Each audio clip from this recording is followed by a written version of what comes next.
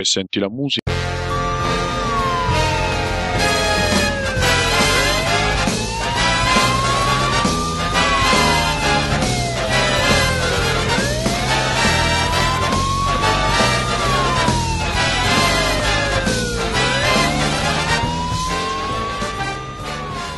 Buonasera a tutti, gentili amici e amiche, benvenuti a un'ennesima puntata di Free Playing, il podcast di chiacchiere in libertà su videogiochi dintorni.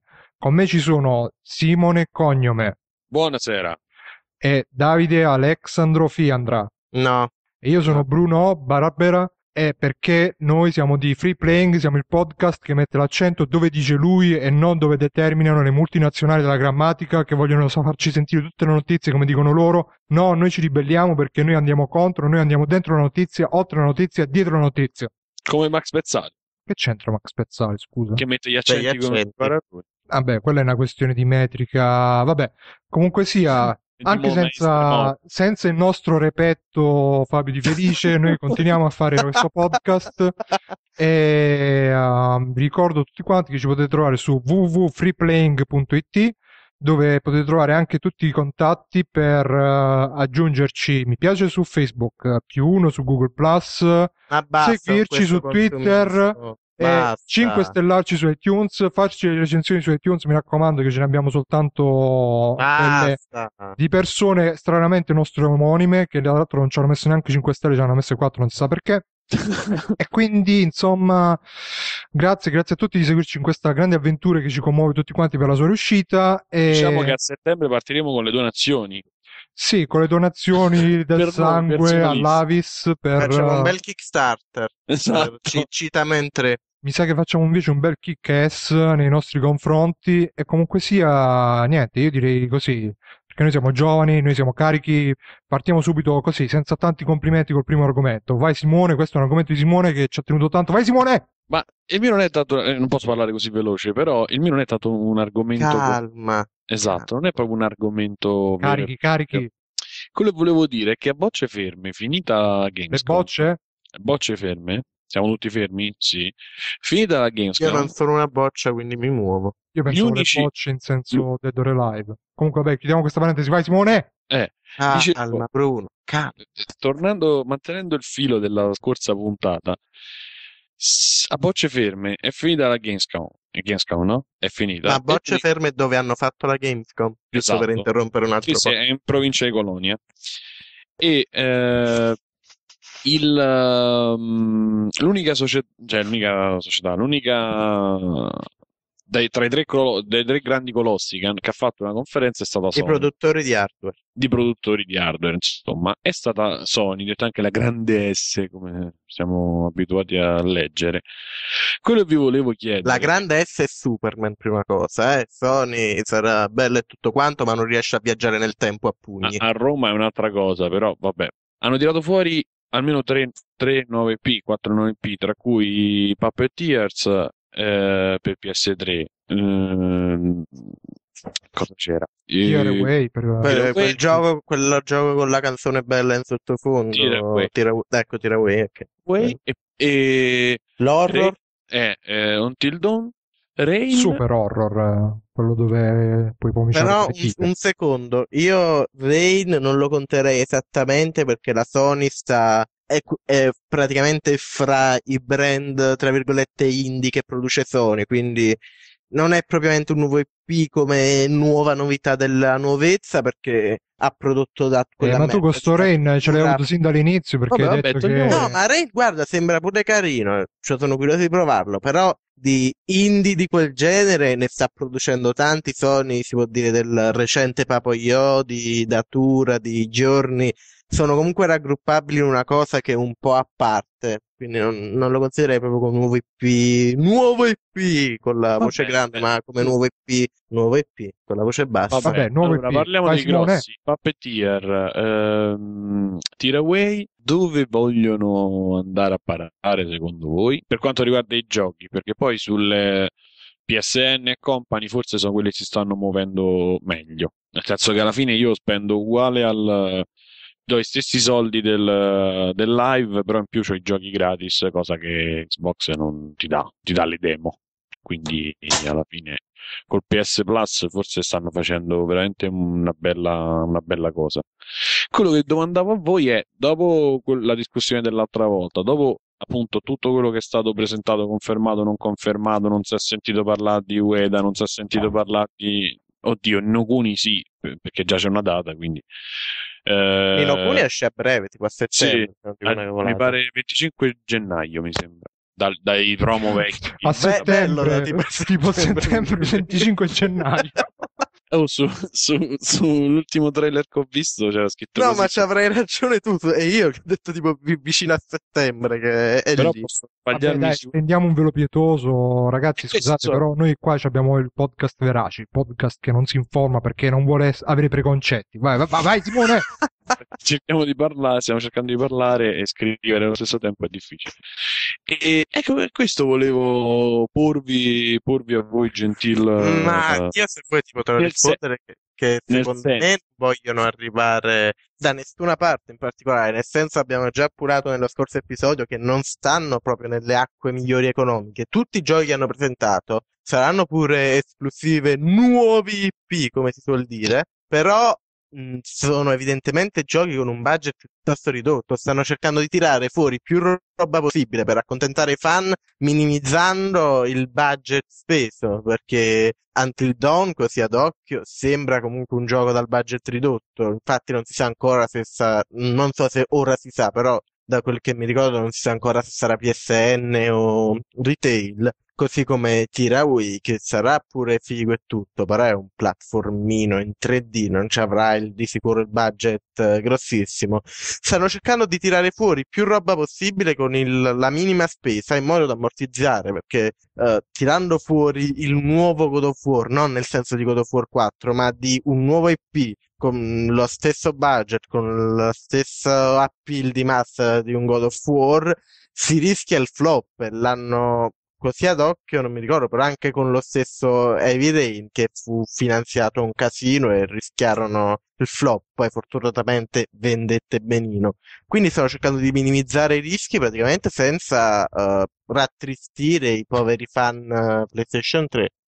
Comunque vi volevo segnalare che secondo Giampiero Mughini chi scrive su Twitter è un cretino a tempo pieno e io diciamo che vedendo certi Twitter, sono abbastanza d'accordo con Giampiero Mughini. Certi Comunque, tweet, usa il termine adatto. vedendo certi Twitter, perché io posso dire come voglio, perché io uso la lingua, non mi faccio usare dalla lingua. come la usi?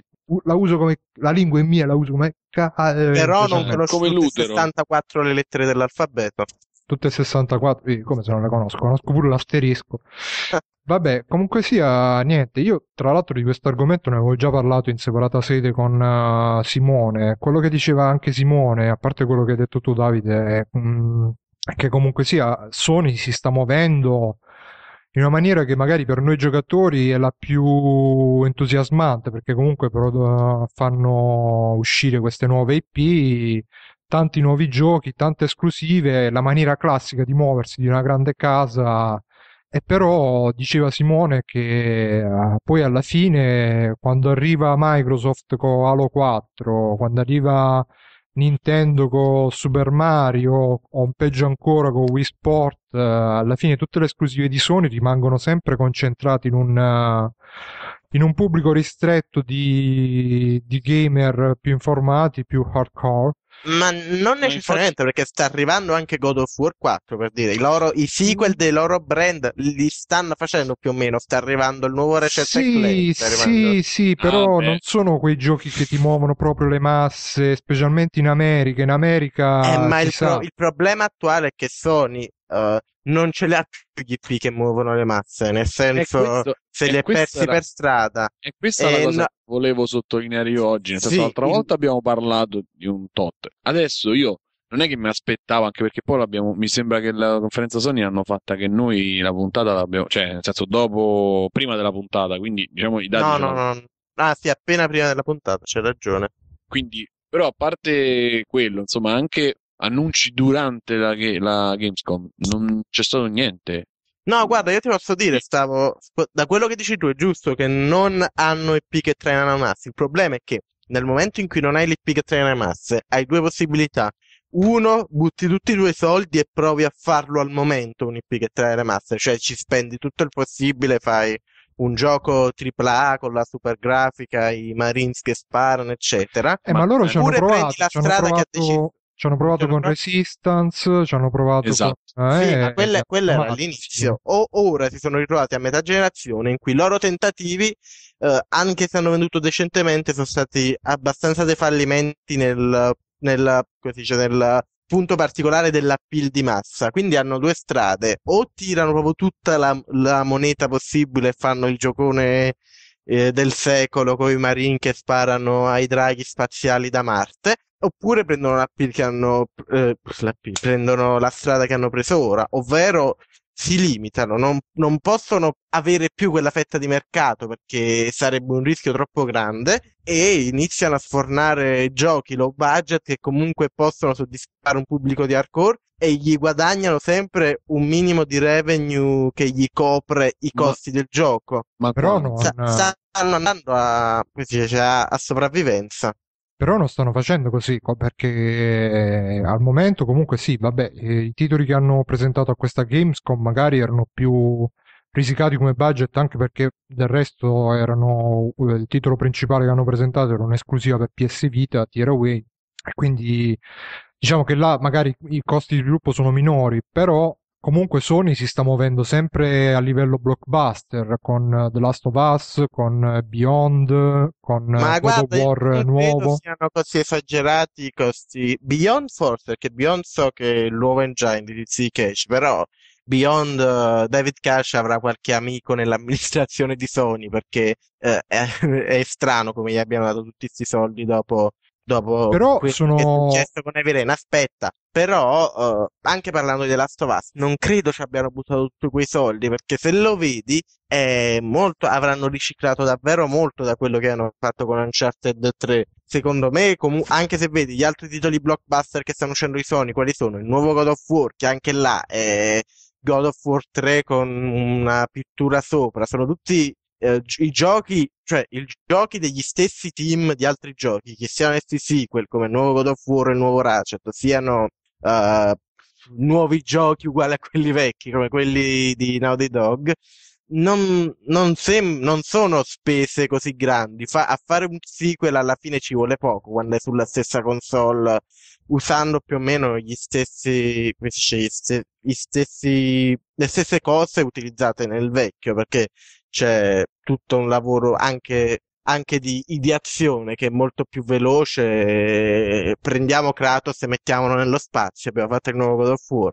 Non è così, Bellissimo. God of War, però per dire.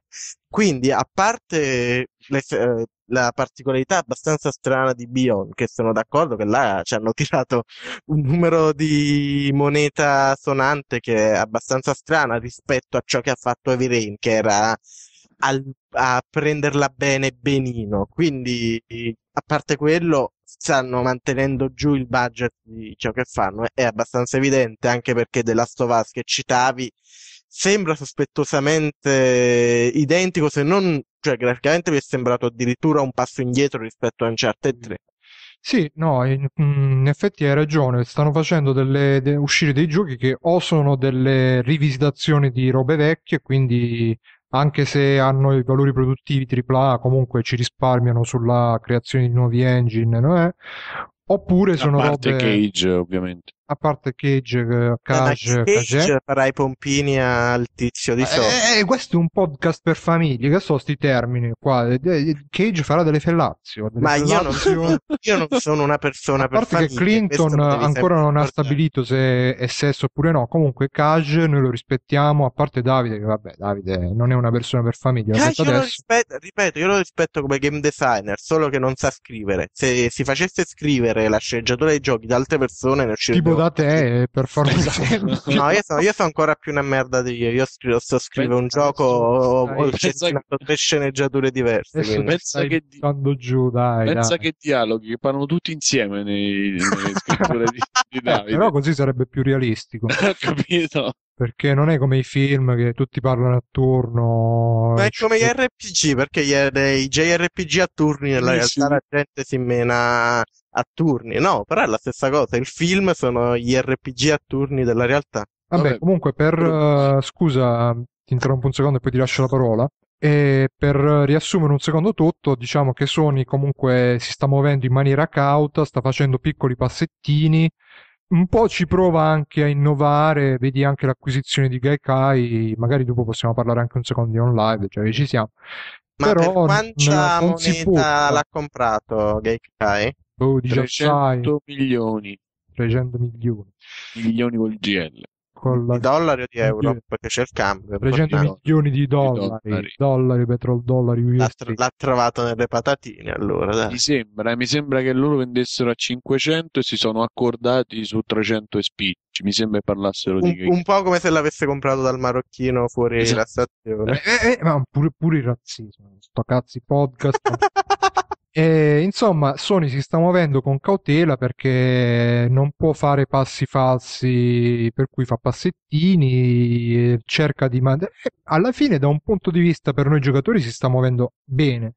Però il mercato bisognerà vedere se le darà ragione oppure se le darà ragione all'ennesima USA, Made in USA, fuck you, American Boys, One Has Gap, One Has Galla. E niente, Simone, tu volevi dire, stavi dicendo qualcosa? Scusami, ti avevo interrotto. Prego, vai, Simone! Mi ricordo poco, però intanto lo sapere se secondo voi il setting di The Last of Us ha la stessa attrattiva di Uncharted a livello internazionale. Ma è tipo di zombie, no? Eh, Post-apocalittico, piace eh, alla gente, piace. ok, questo è una cosa. E poi con quello che mi domando è, ma riusciranno i nostri eroi a ritirarsi su economicamente con Tiraway, cioè con prodotti del genere, del calibro di Tiraway o Puppeteer, che poi sono Puppeteer richiama molto Little Big Planet per certi versi, cioè questo stile per fare le cose stilose e indie style come approccio non li ha portati paradossalmente a appiattirsi in una direzione sola. Sony sta facendo bene comunque a cavalcare un po' l'onda degli indie, perché comunque quello indie è un movimento che è cresciuto, è nato, è cresciuto, sta crescendo, sta assumendo un'importanza sempre più rilevante, anche perché poi tra l'altro, faccio una pausa drammatica per...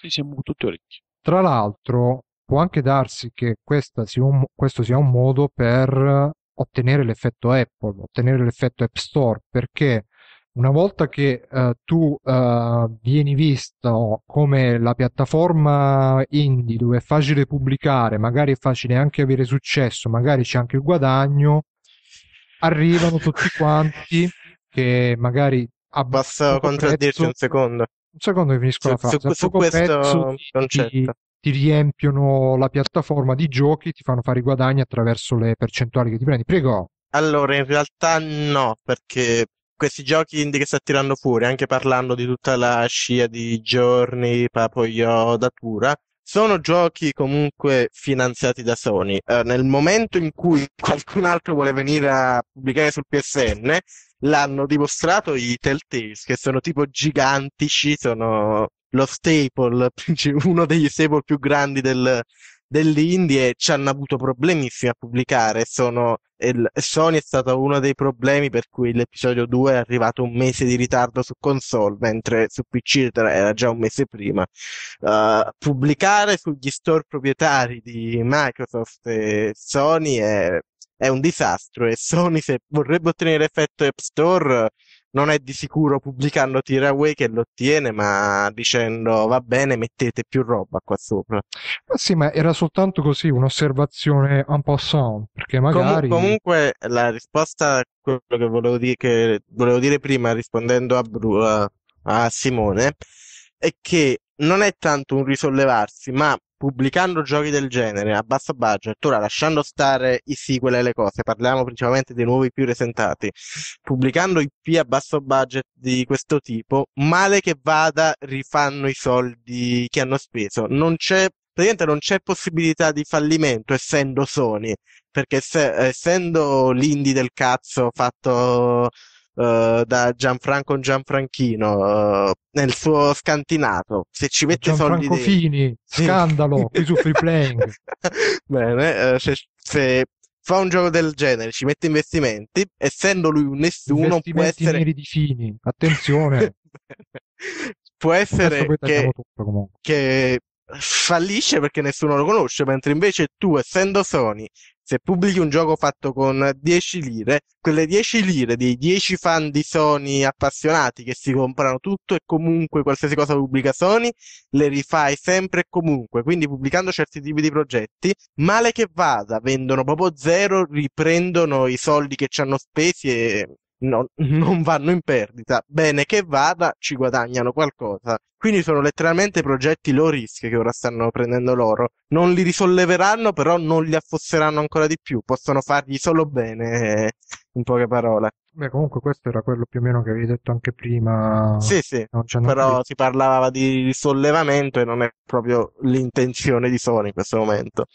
Al Vabbè, momento sta dicendo voglio tenermi la mia casuccia bella calda senza che gli zombie sì, cattivi del diciamo che è in fase di consolidamento barra tirare i remi in barca. Comunque non lo so se Davide, scusa, se Simone aveva qualcosa da aggiungere, se no la chiuderei qua questa. Sì, ma possiamo chiuderla qua. Io ho lanciato la provocazione, starà a voi E insomma, rispondere. noi ci siamo sentiti molto provocati da questo argomento perché Sony comunque, dai, dai tempi della prima Sei molto PlayStation. provocativo, Simone. Sì, infatti Simone è molto provocante, no? Provocativo. Esatto.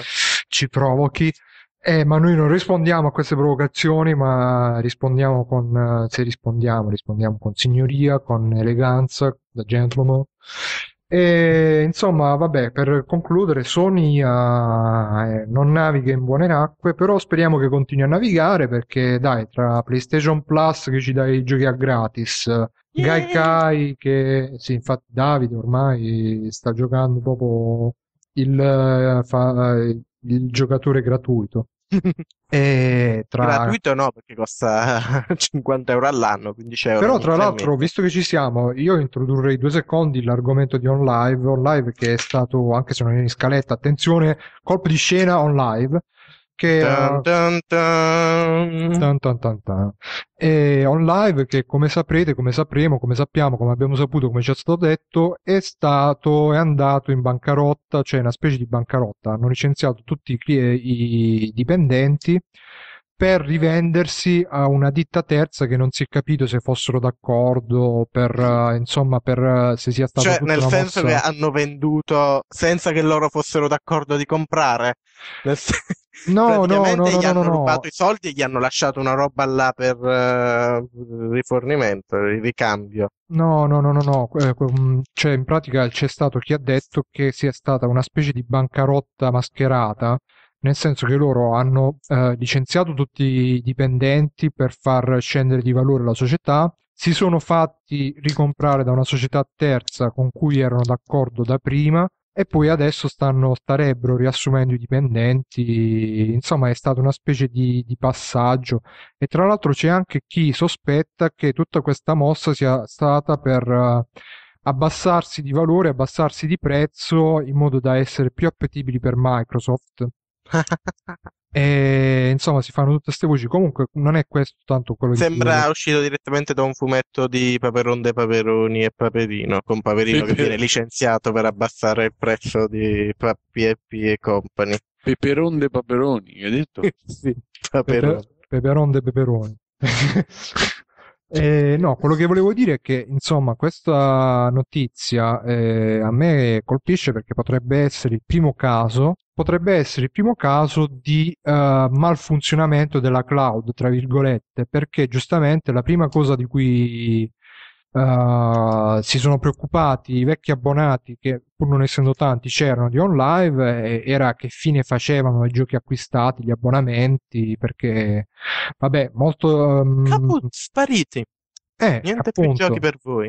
Per cui prima stavamo parlando anche di PlayStation 3, PlayStation Plus, giochi gratis, però pure lì, vabbè, i giochi gratis, anche se non te lo dicono apertamente, diciamo che è cosa risaputa che durano fin tanto che dura il tuo abbonamento PlayStation Plus. No, te lo Però, dicono direttamente, tu quei giochi ce li hai finché c'è sì, l'abbonamento, ma nel non è che te momento in lo cui non è... sbattono in faccia, magari c'è gente che li vede, "Oh, i giochi gratis, dai, prendiamo, è micidiale", poi magari gli scade l'abbonamento del Plus e non se ne accorge che in realtà erano Era legati alla tutta una paranoia. truffa. Esatto, esatto. E quindi, insomma, niente, potrebbe essere stato il primo esempio di problematiche legate alla cloud. Voi che ne pensate? Voi che volete fare con questa cloud? Vi volete mettere tutto nella cloud? Ma Volete... magari ci cascano, magari me lo dicono. Magari non ho più un hard disk, ho uno schermo e una tastiera. Eh sì, ma non hai comunque il timore che magari tu ti metti tutto nella cloud, che ne so, di Apple e poi Apple No, ecco, fallisce? però se devo scegliere proprio qualcuno, non su Apple. C'era il bel servizio di Megaupload che, per quanto fosse utilizzato a scopi malvagi, aveva precorso i tempi. E non è così accio pensare che siccome al cloud si stanno interessando molte altre, che poi non era proprio un cloud vero e proprio Megaupload, però Ah sì, poi Mega Upload che era usato come cloud, diciamo che è è una ma io ti dico che mezza... io ce l'avevo, un come ho mezzo detto già, mito. ma ti Per dico che quello è io molto più accessibile Mediafire, poi a dirla tutta. sì, specialmente per determinati tipi di file ancora Mediafire è buono, ma io non parlavo proprio di pirateria, parlando proprio come utilizzo personale, io Backupload lo usavo tra me e i miei amici e con tutto che adesso c'è Dropbox, adesso ormai è da un po' che c'è Dropbox che funziona egregiamente, però insomma a parte Backupload. E se potessi io farei tutto in cloud. Il discorso è uno che quando c'è un'offerta e tu aderisci a un contratto, quando mi clicchi accetto e la maggior parte di noi non legge, eh, tu stai aderendo fondamentalmente a un contratto. E poi finisci legato a un Human Centipede con un iPad alla fine. Questo Grandi Segna citazioni potrebbe, da South South Park. Park, attenzione! questo potrebbe essere, io non vedendo South Park non capisco, però dico, come in Facebook tanta gente si è lamentata e Report come si dice? Fece una puntata, uno speciale proprio sui dati che tu immetti in Facebook e tutto, facendo allarmismo. Facebook, le vostre foto non sono più vostre, sono di Facebook, le Se vostre. non vuoi che mettano le tue foto online, non caricarle. È semplice il concetto. Sì, ma Tu ancora più stai semplice. caricando una foto online, non è più tua, è dell'online quando la metti Io su sopra. questo, io avrei, appunto, mi sarebbe piaciuto scrivere alla Gabanelli e dirle, cara, c'è un contratto che tu firmi e che una delle clausole che tu accetti quando ti iscrivi a Facebook per dire una stronzata, che vanno rispettate. Quindi se lì c'è scritto le foto sono nostre, quello che scrivi è nostro. Certo che poi Facebook non ti prende perché se poi la gente comincia, cioè se poi la gente comincia a vedersi controllata e si sente trattata come appunto solo come un numero, come un Una risultato cifra. di marketing, una cifra, insomma, qualcosa con cui arricchirsi. Quindi, eh, cioè, i tuoi contenuti diventano fonte di arricchimento Sì, per Simo, ma pure terzi. oltre a questo, non è il contratto, non è che firmi accetti, è il buon senso. Tu stai uploadando una cosa su un sistema di conservamento di informazioni internazionale su dei server esteri, lo stai uploadando perché vuoi che il resto della gente lo veda. Non ha senso uploadare una cosa e poi dire, oh, ma io non voglio che lo vedano la gente. No, no, Non lo no, no, ma io uploadi sono se è d'accordo con qualcosa che te non perché la vuoi che gente è vedano. scema, ma quello che voglio dire io è proprio questo, cioè anche col cloud, anche con lo stesso discorso per il cloud, per il PS Plus e tutto quanto, è ovvio che loro fanno il loro di interesse e il loro interesse è che tu paghi annualmente dei soldi.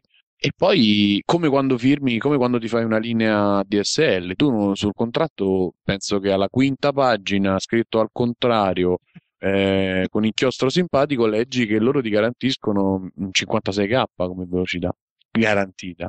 E tu, infatti, mi è successo a me anche. Io ho fatto un contratto per una 10 megabit e non è mai arrivata a 10 megabit pura. Se arrivano 5 o 6 devo festeggiare. Ma non è che posso prendermela con nessuno. C'è scritto, cioè, posso provare, ci stanno le società di consumatori e tutto quanto. Ci si può provare, ma non è detto che ci riesci a.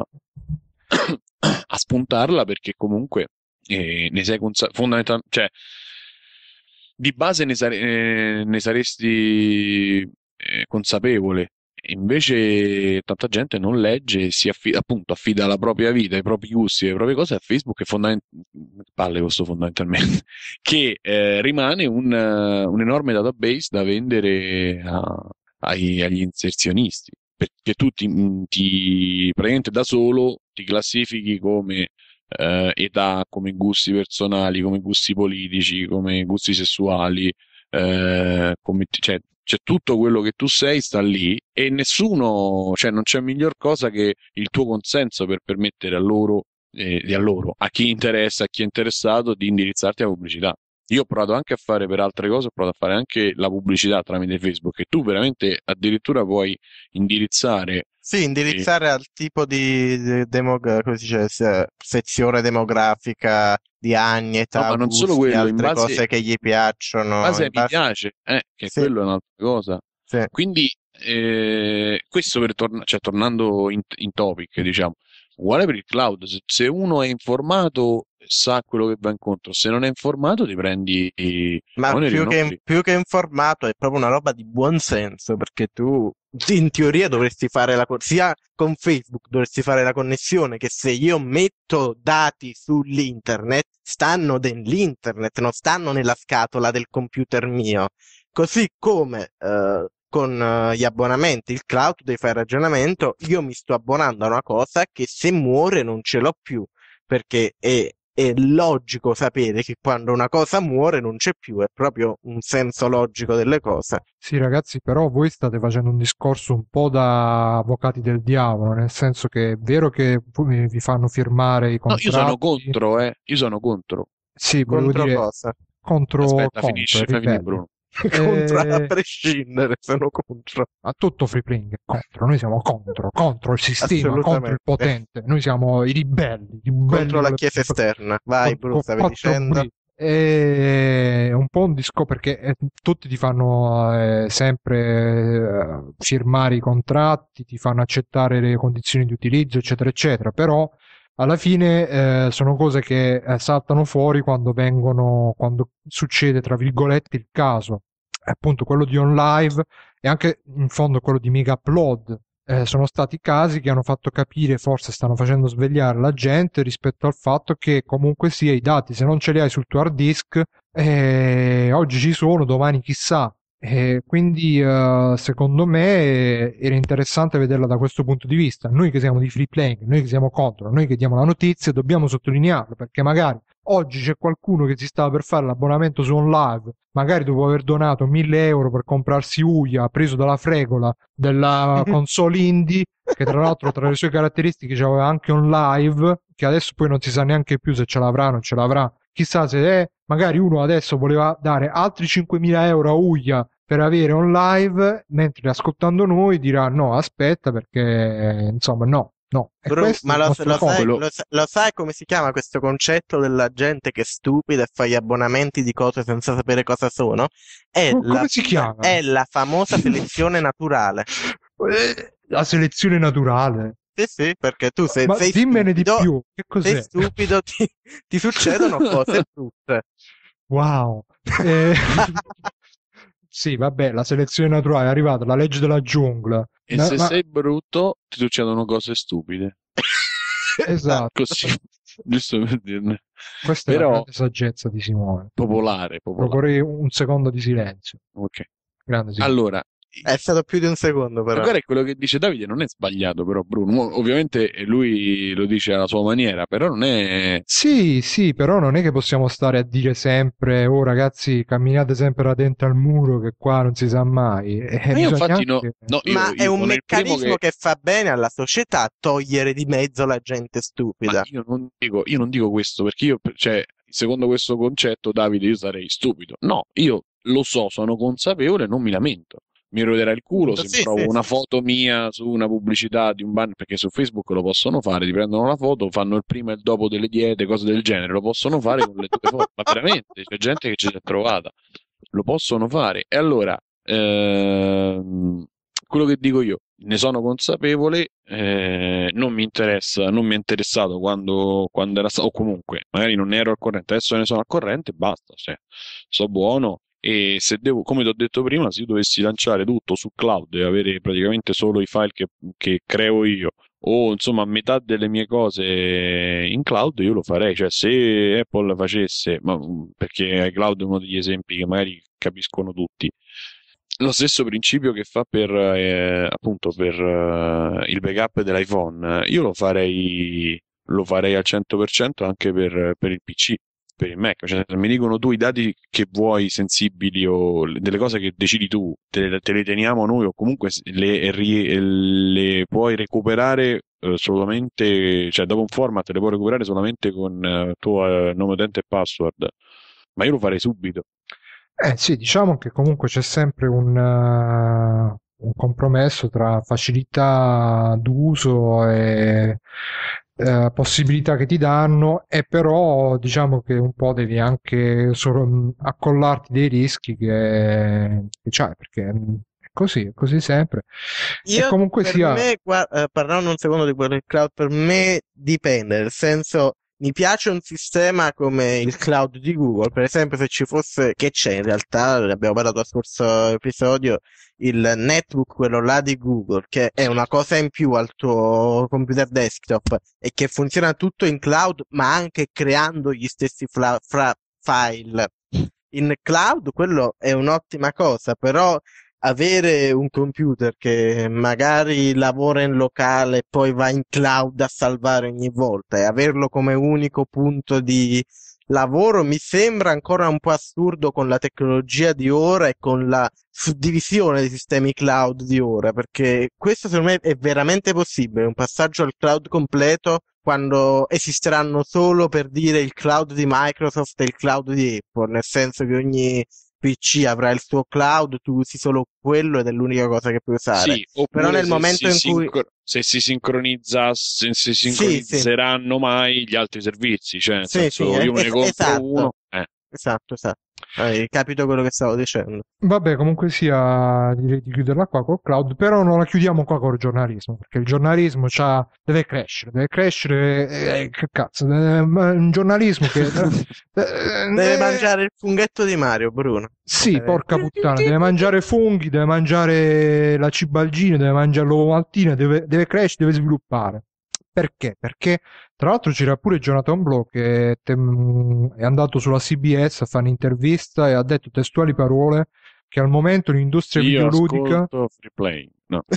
ha detto io ascolto Free Playing ed è l'unico podcast che veramente mi ha dato l'ispirazione per Braid. E ha detto che l'industria videoludica nel suo complesso al momento sta giocando nella vasca, nella piscina dei bambini. Avete presente quelle gonfiabili proprio piccole? E immaginatevi Electronic Arts, Microsoft, Bobby Kotick e tutti quanti che giocano là dentro. Che bella Che Ma storia. guarda, belli, Game io ogni Newell. volta che parla Jonathan Blow mi inchino, quindi lasciamo stare. Eh, La sua pelata mi ipnotizza. ci ipnotizza tutti quanti. E la sua voce soprattutto. E comunque Jonathan Blow non è l'unico che dice che i videogiochi devono crescere. Molti giornalisti dicono sempre: oh, i videogiochi sono infantili, i videogiochi devono crescere, le trame devono diventare più mature. Poi ogni tanto capita pure il caso, abbiamo parlato la scorsa puntata del caso del girlfriend mode di Borderlands 2, che aveva scatenato tutte le polemiche sul sessismo. Poi ci sono ogni volta regolarmente che esce un Call of Duty, un Gears of War, ci sono quelli che dicono ah sì, le trame per gli adolescenti, eccetera eccetera eccetera. E a questo proposito ha scritto Leigh Alexander, che è una giornalista che scrive per Gama Sutra, Edge e beata lei, scrive per un sacco di riviste internazionali, e ha detto che comunque sia è vero che questi problemi esistono ed è vero che i giornalisti se ne lamentano, però è anche vero che gli stessi giornalisti poi, quando è il momento di ripassare, di rigirare la press release della novità, lo fanno senza colpo ferire. È vero che quando c'è l'evento per la stampa, tutti che vanno lì a a fare l'intervista allo sviluppatore, a ripetere le parole, tutti entusiasti, tutti inchini.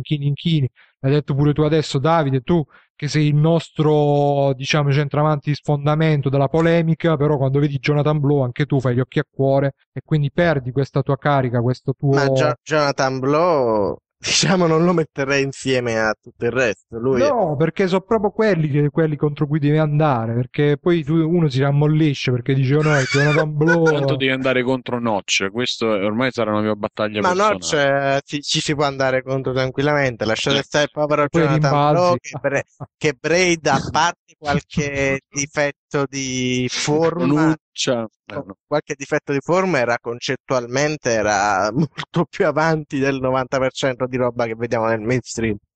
E vabbè, questo vedo che Blow ti ha indottrinato per bene. Bravo, bravo. Ti sei fatto fare il lavaggio del Blow cervello. job mentale. Blow John. È la pelata, contro quella pelata non si può fare niente. E comunque sia, l'Alexander prosegue dicendo che il problema è anche che quando uno inizia a fare il lavoro del giornalista videoludico, lavoro tra molte virgolette, e lo inizia a fare magari da No, per ragazzino, un attimo speravo di avere un lavoro. vabbè, un lavoro un volontariato barra martirio, Beh, sì, mi piace il Sfruttamento. volontariato. barra cinesi in fabbrica. No, quelli stanno meglio. Infatti mi sa pure a me. Mi sa Poi che dall'alto delle nostre esperienze, tra l'altro. dall'alto più che altro dal basso delle nostre esperienze. Comunque sia, diceva che uno quando inizia a fare questa attività, chiamiamola così, magari o è adolescente oppure c'ha sui 20 anni, così, quindi lo fa anche un po' a tempo perso, però magari dopo un po' vede che aria tira. Nel frattempo magari si fa una famiglia, comincia ad avere anche altri impegni, altre spese e si sposta su altri settori che possono essere il marketing o le pubbliche relazioni o altre insomma attività che magari sono più remunerative. Per cui chi invece rimane a Anche senza fare, il più, Bru. che possono essere remunerative, Remunerativi. che possono pagare qualcosa, insomma, Esatto. possono passare la scodella di riso, visto che stiamo parlando di cinesi. Noi naturalmente rispettiamo i cinesi, tra l'altro sto giocando a Sleeping Dogs ultimamente, grande gioco, grandi cinesi. E soprattutto la triade. Sempre meglio dei giapponesi, dai. No, anche i giapponesi, perché I scusa? cinesi sono meglio, dai. I cinesi fanno il kung fu, i giapponesi che fanno? Gli Karate. stupri. Gli stupri fanno i giapponesi. Vabbè, quelli che conosci tu, magari. Quelli che conoscete tu e Jonathan Blow, che vi passate le robe, lo so io. Tu e Jonathan Blow davanti ai siti Asian, altro che... Brunette, Asian, Fashion, Esatto. Bukake. Vabbè, basta, ritorniamo nei Ok. binari. Ritorniamo nei binari e dicevo che diceva l'Alexander che invece chi rimane a fare il giornalista videoludico a 360 gradi è proprio chi o non sa fare altro, e questo lo aggiungo io, oppure non vuole fare altro, e questo lo aggiungo sempre io, oppure è proprio così appassionato da voler fare solo quello e però alla fine con tanta passione arrivano anche un po' i paraocchi per cui si entra un po' nel sistema che alla fine sì dai è vero che magari i giochi non sono tanto maturi però comunque l'industria deve sopravvivere e se non fai i giochi così cos'ha non li vendi eccetera eccetera per cui alla fine poi il giornalismo è nello stato in cui è adesso. E però diceva sempre Alexander che alla fine no, non va bene perché comunque anche i giornalisti devono cominciare a essere più selettivi, devono cominciare a essere una coscienza critica, che del resto è il compito del giornalismo un po' in tutti gli ambiti di riportare le notizie, riportare gli avvenimenti, gli accadimenti, anche di essere un po' coscienza critica di chi è protagonista, tra virgolette, delle notizie, di darci addosso, di sviscerare le notizie, Guarda, c'è un eh, punto. vedete come siamo Momento viscerali. Senza morire, cerco di dire che c'è un punto sbagliato e un punto giusto in questo. Vuoi che parlo io intanto e tu No, no, no, ecco. cogli le Un idee? secondo di silenzio per questo. No, no, stava a morire la gola. Comunque, c'è principalmente un punto giusto e un punto non giusto in questo ragionamento. Il punto non giusto potrà sembrare triviale, però c'è una differenza abbastanza grossa. Che la giornalista è nera? È il punto sbagliato. No, Ok. non ne avevo idea, quindi No, non è nero, Non c'è la foto non c'è la oltre foto sul... Sì, c'è la foto in bianco e nero, ma no che lì è nero. Ah, è bianco e nero, come l'ho visto. Sì, c'ha sti capelli un po' afro. No, ho flashato io. È caucasica a, 100%. a parte Anche una questo, bella ragazza, dai, c'ha un po' sto mento, un po' alla ragione. Jaylene, però Beh, bella, a parte, la inviteremo a poi al podcast. Ok. parte questo, c'è il punto non giusto potrà sembrare triviale, ma in realtà ha una sua importanza. C'è una differenza fra giornalismo e critica. Il giornalismo in sé sta bene, nel senso che per fare giornalismo basta riportare le notizie. E finché ciò di cui si riporta è merda, il giornalista non è che si può lamentare. Lui piglia la press release, la rimonta un po' per farla sembrare non copiata dalla press release e la butta sul sito. E fino a là ci siamo. Quando si entra in un punto di critica, lì sì, la critica videoludica è senza mezzi termini merda, a parte un paio di eccezioni.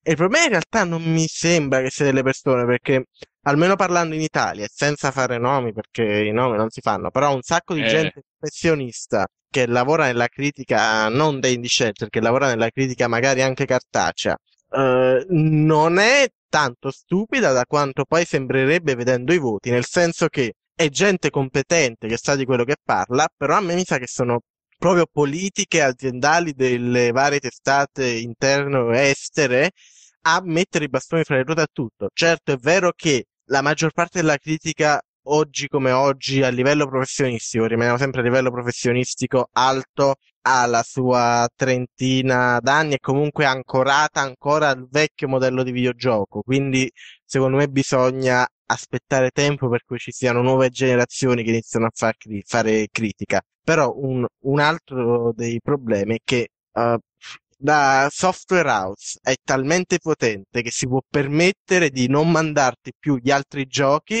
se non gli fai l'articolo che dici che è un capolavoro. C'era Square Enix che praticamente fece causa a Famitsu, credo, una rivista giapponese abbastanza grossa, perché nella sua recensione non aveva usato la parola capolavoro, e questo ti fa vedere quanto ci sia proprio uno stop strutturale alla critica, nel senso che tu non puoi fare critica, devi fare pubblicità, non puoi fare critica attualmente a livelli alti. Poi a livelli bassi la gente è più che altro deficiente, quindi non mi discutere. Posso dire che A parte i presenti, naturalmente. posso dire che farei un aforisma con le ultime frasi di Davide.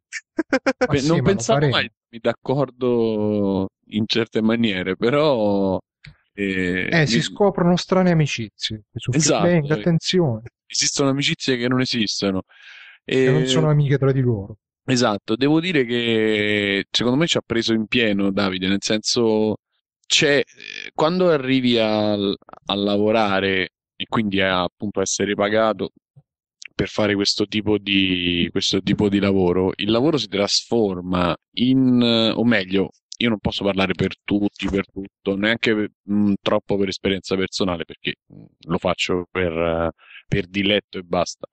Però l'impressione è proprio quella che si deve mantenere, c'è più un lavoro di diplomazia tra il PR e quindi tutto quello che deriva dal PR e il publisher, e in alcuni casi, non nel nostro in Italia perché non ci sono, però software house a parte Milestone, e chi ti legge. Cioè, il lavoro più grosso è mettere d'accordo tutti in qualche maniera.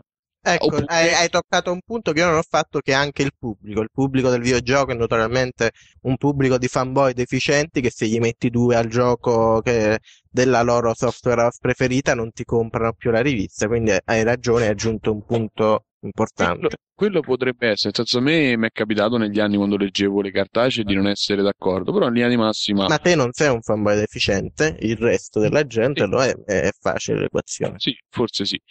Però, insomma, mi trovo d'accordo con quello che stai dicendo. E per chiudere il discorso, dicevo, ah sì, forse appunto la cosa più importante è trovare una mediazione tra queste tre cose più che essere competenti, oppure trovare la giusta via o nel cazzeggio, perché per dire a me, per dirla, vabbè, possiamo anche fare nomi o non fare nomi, cioè, alcuni tipi di recensioni, opinioni editoriali, chiamali come ti pare, che fa il dottor Manhattan sul suo blog, che poi non Che tra parlo. l'altro, attenzione, ha appena pubblicato il post di impressioni a tiepido sul Cavaliere Oscuro.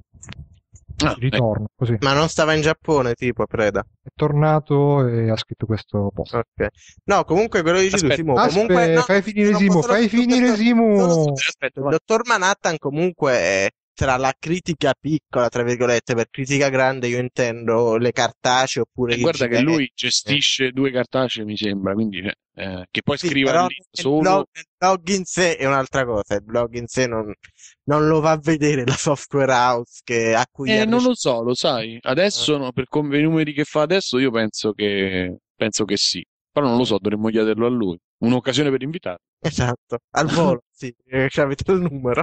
Io no, No. comunque sia, non lo so, Simone, tu avevi finito, Non volevi servite a continuare? niente. Sì, dicevo, anche cioè, o trovi una forma diversa, appunto, come fa Manhattan, come all'interno di alcuni altri podcast, quello che mi è in mente subito, più vicino è Vito Iuvara, come le spara sui giochi, che in 3 parole te lo riassume, non dandoti poi cioè, nel senso, ti dà un'idea, ti fa ridere, ti dà un segnale, poi sta a te poi giocandolo, confermare o smentire, o comunque studiandoti il titolo.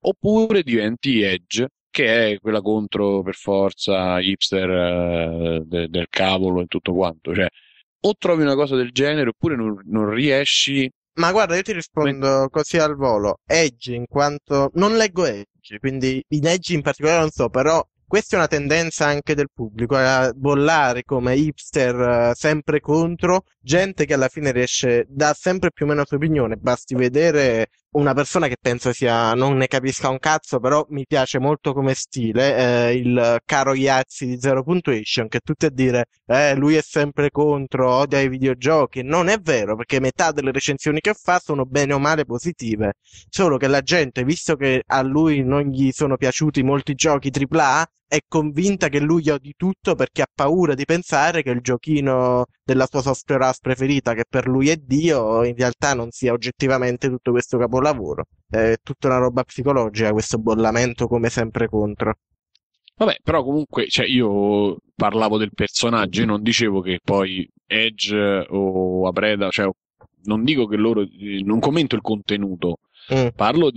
dell'idea che c'è come dire, della reputazione che si sono fatti. Cioè, Edge c'ha quel tipo di reputazione. Poi chi lo legge dice: no, guarda, che giustificano tutto quello che dicono, e anche se che ne so, anche se non sono d'accordo con le giustificazioni, però giustificano tutto.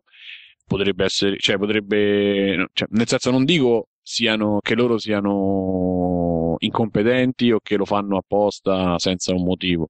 Dico che però la reputazione di Edge è quella, in linea di massima, come la reputazione appunto di Abredo, di Hideo Iwara, insomma, nel liquidare i giochi in una maniera o nell'analizzarli in un'altra, creando Ma la un gergo, creando. reputazione dipende più dal pubblico che da loro, questa è la...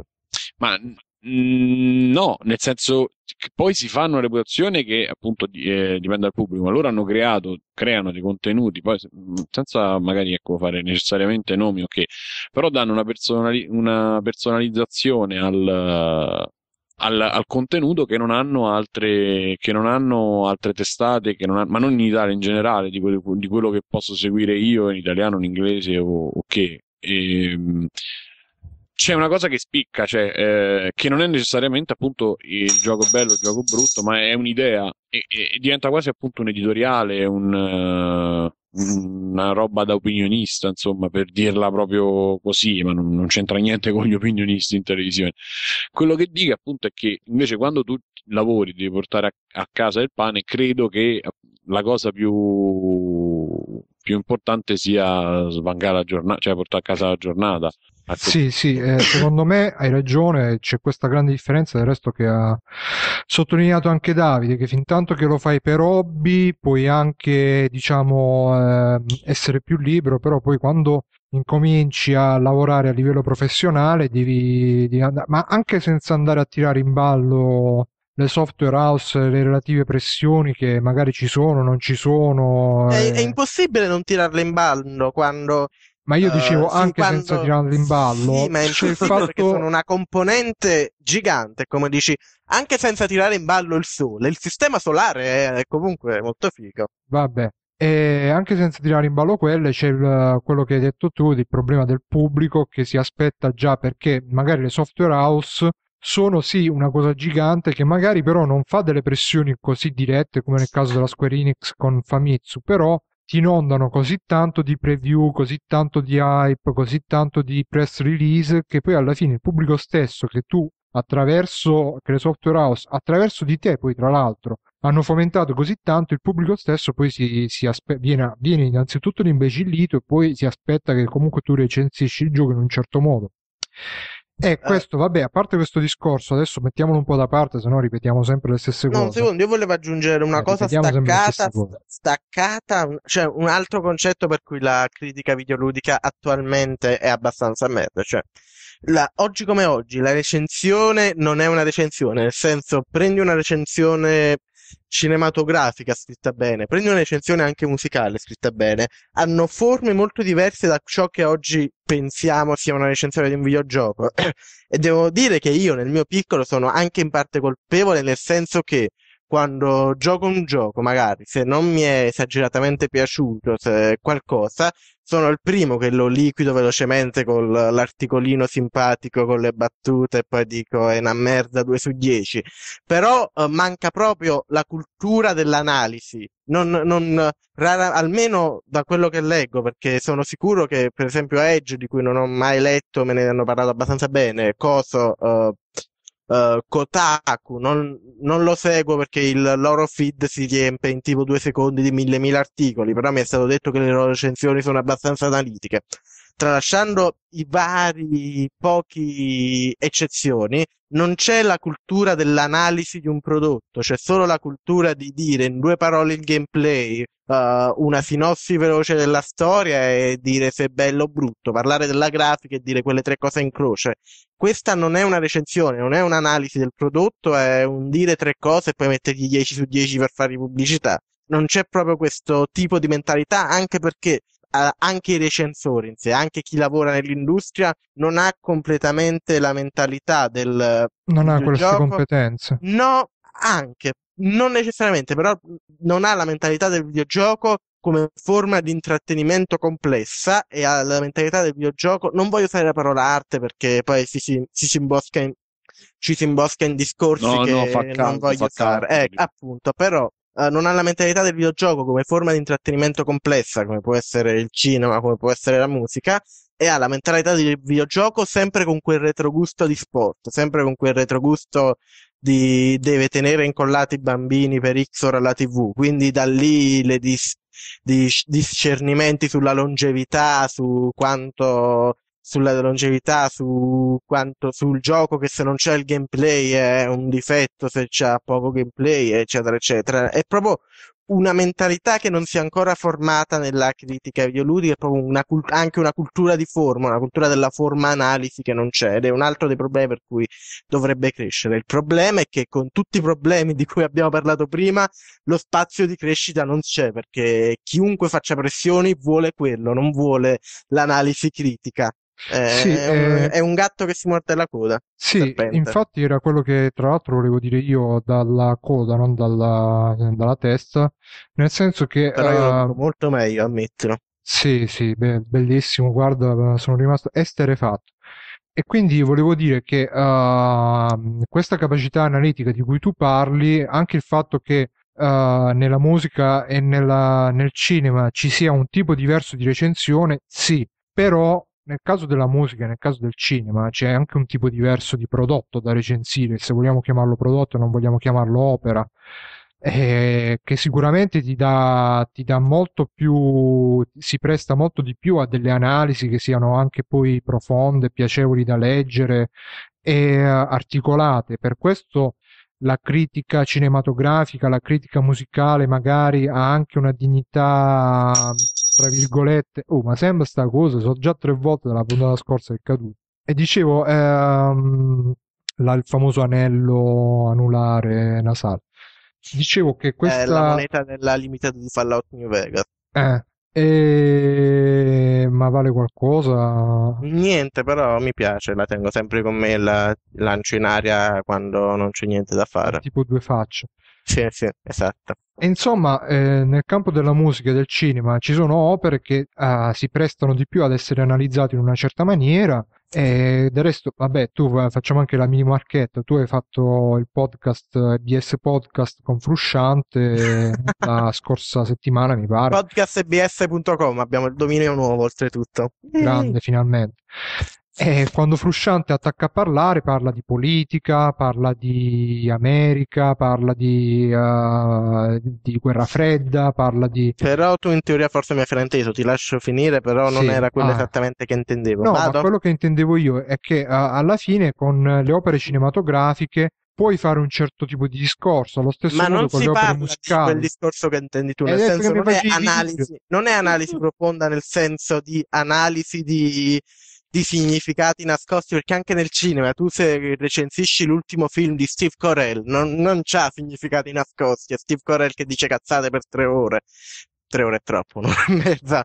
Sì, Però sì, ma comunque fammi l'analisi di finire cui un parlo secondo, io è Davide, fammi è finire un secondo. un'analisi passo per passo tecnicamente come della tecnica utilizzata, che non è solo come si pensa oggi la grafica, la tecnica è la regia che oggigiorno come si dice, una potenza, un significato grandissimo nel videogioco e Importanza. nessuno che ne scrive sembra acknowledgarlo, sembra riconoscerlo che oggi come oggi la regia è immensa nel videogioco, è una parte integrante. Parlo di tutti questi aspetti. La recensione non si permette di non fare spoiler. La recensione ti analizza tutti gli aspetti del film punto dopo punto. Se sei tu scemo che te la sei letta tutta prima di andarti a vedere il film, non ci sono i bimbi che dicono spoiler. È tutto un tipo di scrittura diversa che non è la stessa cosa di dire fai l'analisi sul significato politico. No, è proprio un tipo di scrittura diversa. No, da questo punto di vista c'è anche da dire il fatto che comunque sia oggi esistono scuole di cinema, scuole di musica, conservatori. Escono anche scuole di game E design, io ci vado. le scuole di game design sono relativamente nuove, non esistevano quando... Non necessariamente, nel senso No, no, sì sono e nuove, no. Davide. Sì e Quando Ragazzi, no. io sono andato all'università, quando ho scelto l'università, non c'era l'università, la Ma scuola di game qua in design. Italia non c'è nemmeno oggi, qua in Italia, perché in Appunto, perciò Italia sto siamo dicendo indietro, che sono robe nuove e si sta però cominciando da a dirci costruire una penso, cultura cioè, adesso, si sta sì, cominciando a costruire questo tipo di cultura adesso. sì, sì, Ma condivido, ragazzi, però è una cultura data dagli investimenti che vengono fatti e dalla richiesta del pubblico di studiarlo. Non è che è una cosa accademica, se posso. E infatti in Italia sarà difficile che riuscire a prendere a meno che non la mettono in una certa maniera, a prendere forma, secondo me.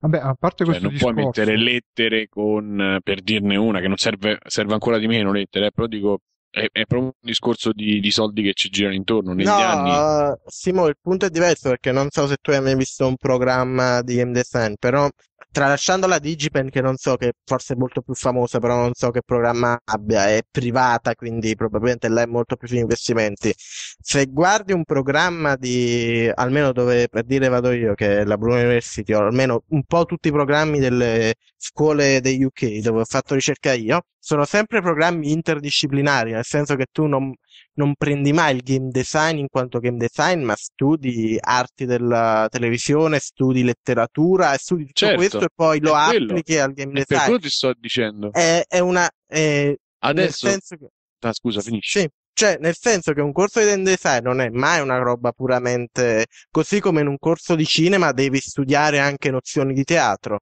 è lo stesso concetto, non è mai una roba che tu dici sì, ma del videogioco che studi. Sì, Studi tutto ciò che viene attorno e che poi va Davide, a aspetta un montare il secondo, videogioco. stoppati un secondo. Quello che volevo dire io è che per quanto riguarda il cinema e la musica, questo tipo di studi hanno una tradizione più lunga. Per quanto riguarda i videogiochi, questo tipo di studi hanno una tradizione molto, molto, molto, molto più giovane che avrà sì e no 10-20 anni, mentre col cinema, con la musica, col cinema ci avrà almeno, non lo so, quando ci avrà più un secolo di 100 anni, studi, penso almeno un centinaio. E la musica poi non ne parliamo proprio, ma anche Il cinema fino agli anni 50-60 era ancora puro intrattenimento e non era mai appunto, per considerato, cui quindi non nemmeno così tanto. Comunque Sì, no, ma il problema è un altro, Bruno. Il problema aspetta, non è... stoppati un No, secondo, ti rispondo su stoppati un quello che hai secondo, detto mi ora. rispondi dopo, dai, aspetta un secondo, Vaffanculo. quello che volevo dire è che alla fine il problema è anche che essendo i prodotti da analizzare immaturi, per ritornare all'articolo ecco. originale, non ci puoi fare un'analisi, sì, ci puoi analizzare la regia, ci puoi analizzare il montaggio, ci puoi analizzare il ritmo, ci puoi analizzare quello che vuoi, però non abbiamo ma anche per andare nel campo dei fumetti, non c'è un Watchmen dei videogiochi, non c'è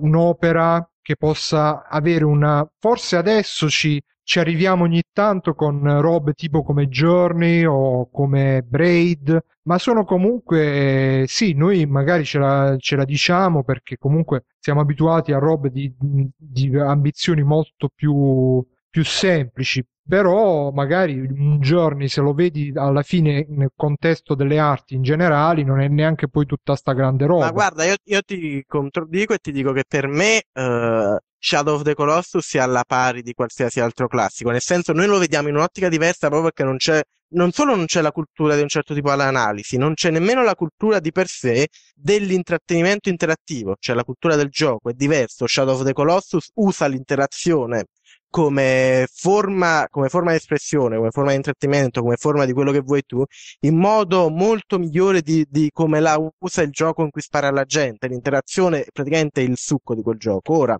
a parte questo, a parte non ci sono le opere, vabbè, ma senza opere si può comunque fare l'analisi, ti ripeto, le recensioni dell'ultimo film di Steve Carell non hanno nulla da invidiare alle recensioni Ma chi è questo di Steve Corello che ha quel fatto? comico americano che ha fatto 40 anni Vergine e robe così. Ha fatto Bello. pure recentemente quel film con Ryan Gosling che è il meno peggio suo e non è affatto male. Comunque, una recensione dell'ultimo film di Jim Carrey, così lo conosci pure tu, dell'ultimo film di Jim Carrey, come recensione, non come film, Tra non ha l'altro niente da neanche mi invidiare. piace Jim Carrey. Vabbè, non ha niente, nemmeno a me, non ha niente da invidiare alla recensione di Quarto Potere, per dire un film criticamente acclamato.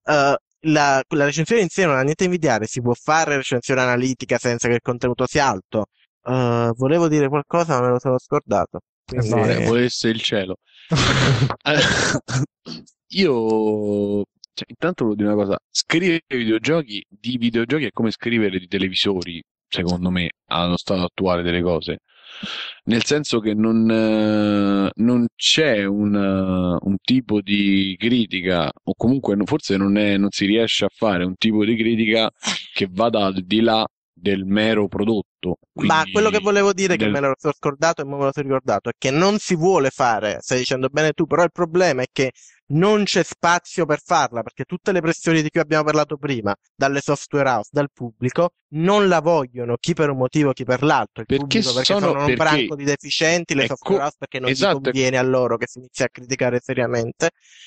Non ma si non può è che il fare nel fatto senso che che non c'è spazio per crescere per la ma critica. guarda, non è tanto il fatto che se gli convenga o no, è proprio il fatto che il prodotto si presta a metà a un'operazione del genere, perché ti ripeto, noi possiamo stare un'ora e mezza, 2 ore a settimana a dire, a parte commentare notizie, però parlando dei giochi, possiamo dire il gameplay e io sto giocando a Final Fantasy 6 cioè, ma è come l'appassionato di radio che si compra, o di CB, di radioamatori, che si compra la radio del 75 con Radioamatori. radioamatori, oppure quello appunto appassionato di televisione, non so se esiste, sicuramente esisterà, o appassionato di francobolli, che io ti dico, ma quello è un francobollo, lo devo attaccare e lo devo inviare. No, perché scherzi, il gronchi rosa, perché è il migliore che hanno fatto. Sì, però c'è una differenza fondamentale, che questo tipo di prodotti non è un prodotto di antiquariato, è tutto un pubblico diverso.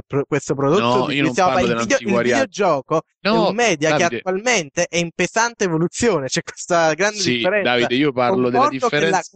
Parlo di noi. Che la visione del pubblico è esattamente quella che dici, un videogioco io voglio sparare, è identica a quella di un francobollo, lo devo attaccare. La differenza quello che dico, noi siamo i numismatici folli che se pensano che ci sia dietro noi e 4 giapponesi che ci sono rimasti vivi e vegeti, basta, perché non mi dica che poi gli americani hanno un concetto di videogioco non ti voglio dire assolutamente, gli americani sono più deficienti di noi.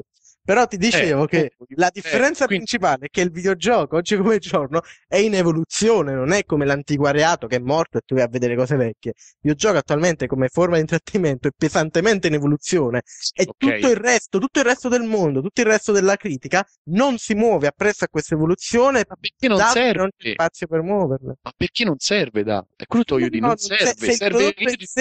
Serve io ti devo solo far sapere, la stampa oggi è intesa come, io ti devo far sapere che è uscito questo gioco, ti devo dare dei motivi per comprarlo, i motivi per comprarlo sono il nome, le cose che puoi fare dentro, oggi, che ne so, l'online, la grafica, ti devo dare 5 elementi e devono funzionare tutti e 5, perché se non funzionano Simo, hai ragione, tu, ma è un serpente che si morde la coda, o mi sono imparato che è un serpente e che non è un gatto, comunque, perché il pubblico vuole questo perché è deficiente. Il pubblico è deficiente perché... No, aspetta, lasciami parlare. Il pubblico è deficiente perché chiunque non sia deficiente, vede questo tipo di videogioco dall'esterno, con la critica attuale, con il tipo di pubblicità attuale, pensa che sono giochi per deficienti. Quindi è un serpente che si morde la coda e che, come dico io, non ha spazio per crescere. Scusa, qual è l'ultima frase? Qualsiasi che qualsiasi persona non deficiente, qualsiasi persona con un cervello che legge un tutorial di videogiochi dice cos'è questa merda per ragazzini, e c'ha ragione.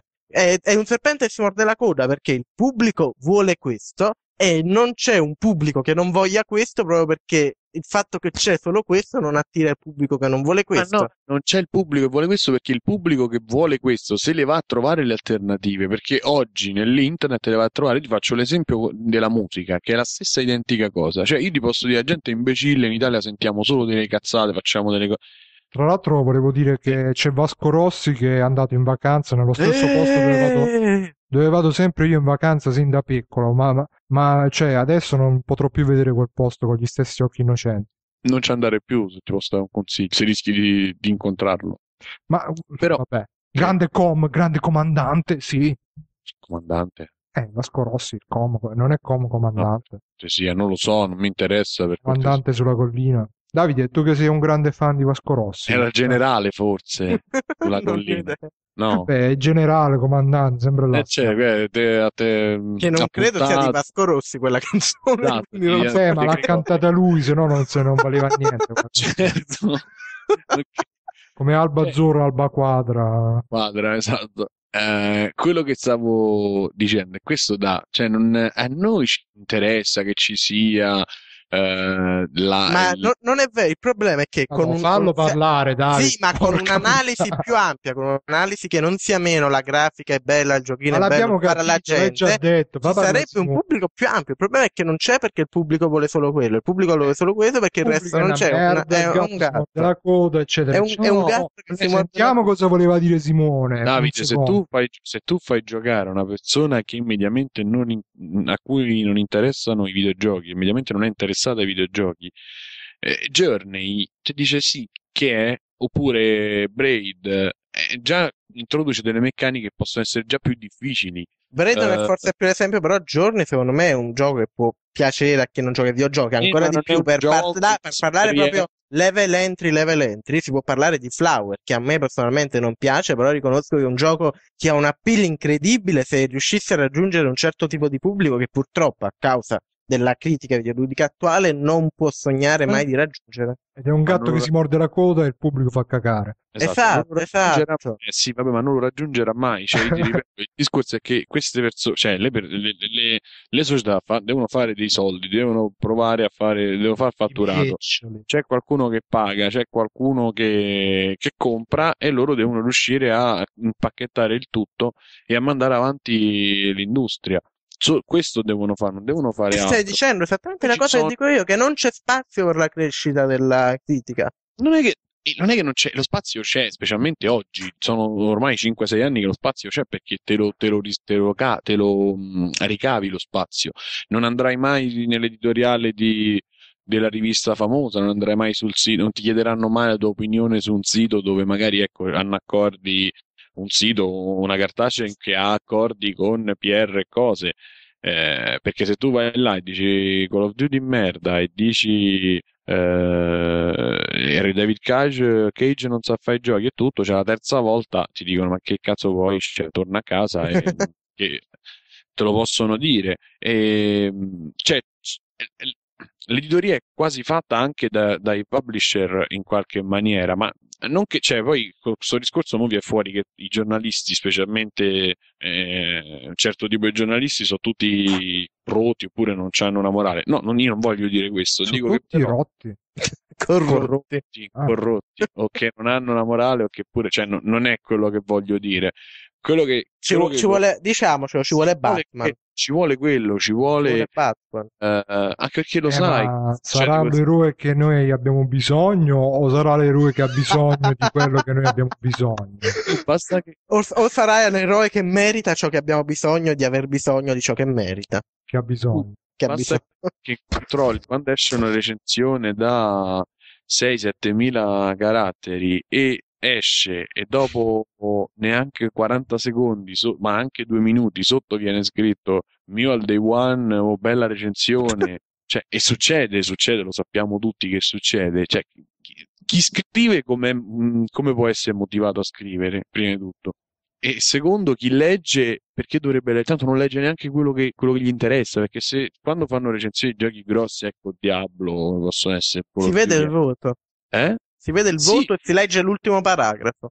Si legge l'ultimo paragrafo, si leggono, oppure nelle riviste cartacee, lo facevo anch'io quando non mi interessava il gioco, leggevo i quote, quelli più grossi, in grassetto e in corpo 20, e basta. Cioè, quando era la cartacea dicevo cazzata, e quando sto lì io no, però c'è gente che scrive all day one, figata, bella recensione, complimenti, sei sempre meglio, e nel giro di un minuto 40, cioè non c'è proprio fisicamente che tu ti siedi, ti metti gli occhiali o non te li metti, leggi e capisci quello che stai scrivendo, anche se ci vedi bene, ti metti gli occhiali come esatto, fa un po' vecchietto di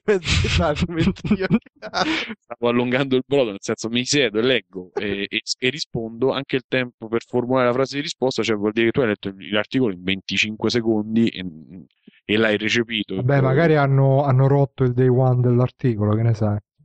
Vabbè, però quello, a proposito sempre di cose rotte. Esatto, però... Ma te stai dicendo esattamente quello che intendo io, perché per non c'è spazio, io intendo non c'è interesse in questo tipo di un tipo di critica più alta, non voglio dire che non c'è la gente che lo vuole, perché in teoria ci sarebbe pure, solo che a tutti gli fa comodo che la critica rimanga così, a tutti gli piace, ecco, più che fa comodo, a tutti gli piace. A me mi piace. Davide, non è gli piace o non gli piace, Gli piace. Sì, gli piace, ma non c'è proprio non hai fatto perdere il filo. Gli piace. Non la serve. Cultura di leggere una recensione, volevi dire? No, non serve, quello voglio dire. Non è che la critica era così perché interessa le multinazionali del tabacco. No, non interessa. Cioè, multinazionali del tabasco. Del tabasco soprattutto. Non serve proprio perché tanto non funzionerebbe a niente, a meno che tu non hai una reputazione e fai che ti costruisci, che non sia necessariamente da esterno, pure all'interno della rivista, e ti tagli il tuo spazio, dove però devi essere talmente forte tu come personalità e come personaggio che riesci a smuovere un po', cioè che riesci a svegliare qualche mente, diciamo, perché non serve una cosa relativa, perché non serve, secondo me la critica serve sempre, più che non serve ripeto, non c'è la gente che ha non ha mercato, la non ha mercato di, e non la volontà di leggere certe cose, ma è diverso, non serve. E ti concordo. Un altro problema che ora non potremmo discutere in totale, in super dettagliezza, però oggi come oggi un video su YouTube che dice cazzate, sia esso su un film, su un videogioco, su una caramella, su un francobollo, ha molte più viste e coglie molto più interesse di magari una recensione lunga, super dettagliata, interessante. La gente non ha proprio più la voglia di leggere da un certo punto di vista, soprattutto su certi argomenti, soprattutto quando si tratta di recensione. Il mezzo non si presta perché lo schermo del computer non è fatto per leggere, secondo me. Anche. Più di un tot, ovviamente, non è che no, non leggo niente. Più di un tot non si può proprio leggere. Comunque volevo dire che il problema è anche che non c'è, alla fine noi ci stiamo girando intorno con tutte queste considerazioni, lo diceva anche... Se mi dici di nuovo che non c'è il materiale su cui recensire, ti do un pugno in faccia, virtualmente proprio. Io non mi ripeto, io introduco sempre concetti nuovi. Poi sta parlando quello che ha detto 5 volte, il gatto che morde la coda del serpente, che morde la coda del gatto. Se vuoi dico che è un cane che si morde la coda. Che morde la coda del cane. Andiamo avanti. E quello che volevo dire, che poi lo diceva anche Creo in un episodio di Whiskast, è che non c'è una critica professionale perché non c'è un mercato per una critica professionale, perché tu per essere un critico professionale, se sei un critico professionale di cinema, di musica, magari la rivista che ti paga la trovi Rolling Stone, trovi per il cinema, non lo so che cosa c'è, Chuck. E invece per quanto riguarda i videogiochi, se tu ti metti adesso che cosa c'è Edge, c'è Killscreen che magari tentano di fare un certo discorso più tra virgolette elevato sui videogiochi, però la maggior Killscreen non fa un discorso elevato, Killscreen dice cazzate sperando di sembrare profondo, Sì, può anche essere visto in questa maniera e sono d'accordo anche in parte, però è per dire che comunque sia... Ma smettila di fare il politically correct, Bruno. No, io non sono politically Lo correct. credi quanto me quello Io che sono profondo e multisfaccettato, per cui considero tutti... vabbè. E quindi, insomma, se una persona vuole fare un certo tipo di recensioni, non trova lo spazio per farle, a meno che, come dicevamo all'inizio, non se le faccia per conto suo, sul suo blog, che poi magari, poi c'è anche da dire che molte persone, purtroppo, fa anche brutto dirlo, però vorrebbero, però non hanno le capacità per farlo, perché magari tu vedi le recensioni dell'appassionato, che alla fine sono delle sbrodolate di caratteri che sono anche un po' difficili da leggere anche con tutta la buona volontà, perché non c'è... Lì si parla dell'istruzione in Italia, però non è... Ma neanche l'istruzione, il problema è che l'appassionato medio di videogiochi è un appassionato non ha una cultura, non è neanche una cultura che esuli dal videogioco, perché... Sì, ma non possiamo fare il discorso cioè noi che il colmo, cioè noi tutti e tre scriviamo e magari ognuno di noi si crede quantomeno capace di mettere io due parti. mi credo una merda nel senso che guarda, non in quel senso, ma nel senso che io tutto quello che dico non lo faccio nemmeno io, nel senso io ne avrò fatta mezza di recensione approfondita, però pure io la maggior parte delle volte a un certo punto mi rompo il cazzo e scrivo due cazzate sul gioco, ecco, quindi... Ma a te non ti pagano, quindi cioè, è diverso da chi... Il problema è quello, proprio quello. Esatto, però quello che dicevo, Bru, è che dico, cioè Davide, se tu dici no perché questi non sanno, non c'hanno una cultura, tu non puoi criticare quando magari qualcuno che ci sente o ci legge dice questi che cazzo dicono.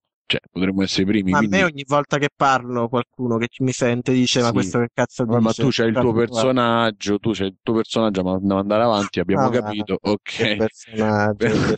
Però dico, non possiamo ci sono poi molti fan del personaggio anche. Esattamente, però quello lo scelgono quando giocano a Tekken il personaggio. Come Zeb89. È di Gordo fare il personaggio. Gordon. Però esatto. Però dico no, è Flash Gordon. Però alla fine se ci stiamo noi è giusto pure che ci stanno quelli che tu dici sbrodolano parole a caso. Ma è diverso dire, cioè è naturale che quando si parla male di qualcosa è normale che ci sia, non stiamo dicendo che non ci devono essere, stiamo dicendo che sono merda, che è diverso, ma è un concetto totalmente diverso. Scusa, ok. E comunque, insomma, sì, secondo me questo è un grande problema, e però quando magari tra 50 anni che Davide sarà un grande sviluppatore indie, Eh, Simone sarà il DJ più famoso di No, ma Skrillex del guarda, non mondo. crederti, io mi vendo al primo minuto che mi dicono fai COD 10, ti diamo 1 miliardo di euro, sto a Vabbè, fare COD sarai il 10. Cliffy B degli anni 2050. Oddio. E io sarò, che sarò? Probabilmente sarò il Jeff Minter degli anni 2050. E magari per allora il medium sarà evoluto abbastanza da aver creato anche una certa nicchia, un certo tipo di discorso in cui si potrà fare della critica come oggi si fa per i film, come oggi si fa per la musica, per il teatro, eccetera, eccetera, anche se comunque per sua stessa natura probabilmente il videogioco conserverà sempre una sua facciata anche magari preponderante, chiamiamola pop, fatta di...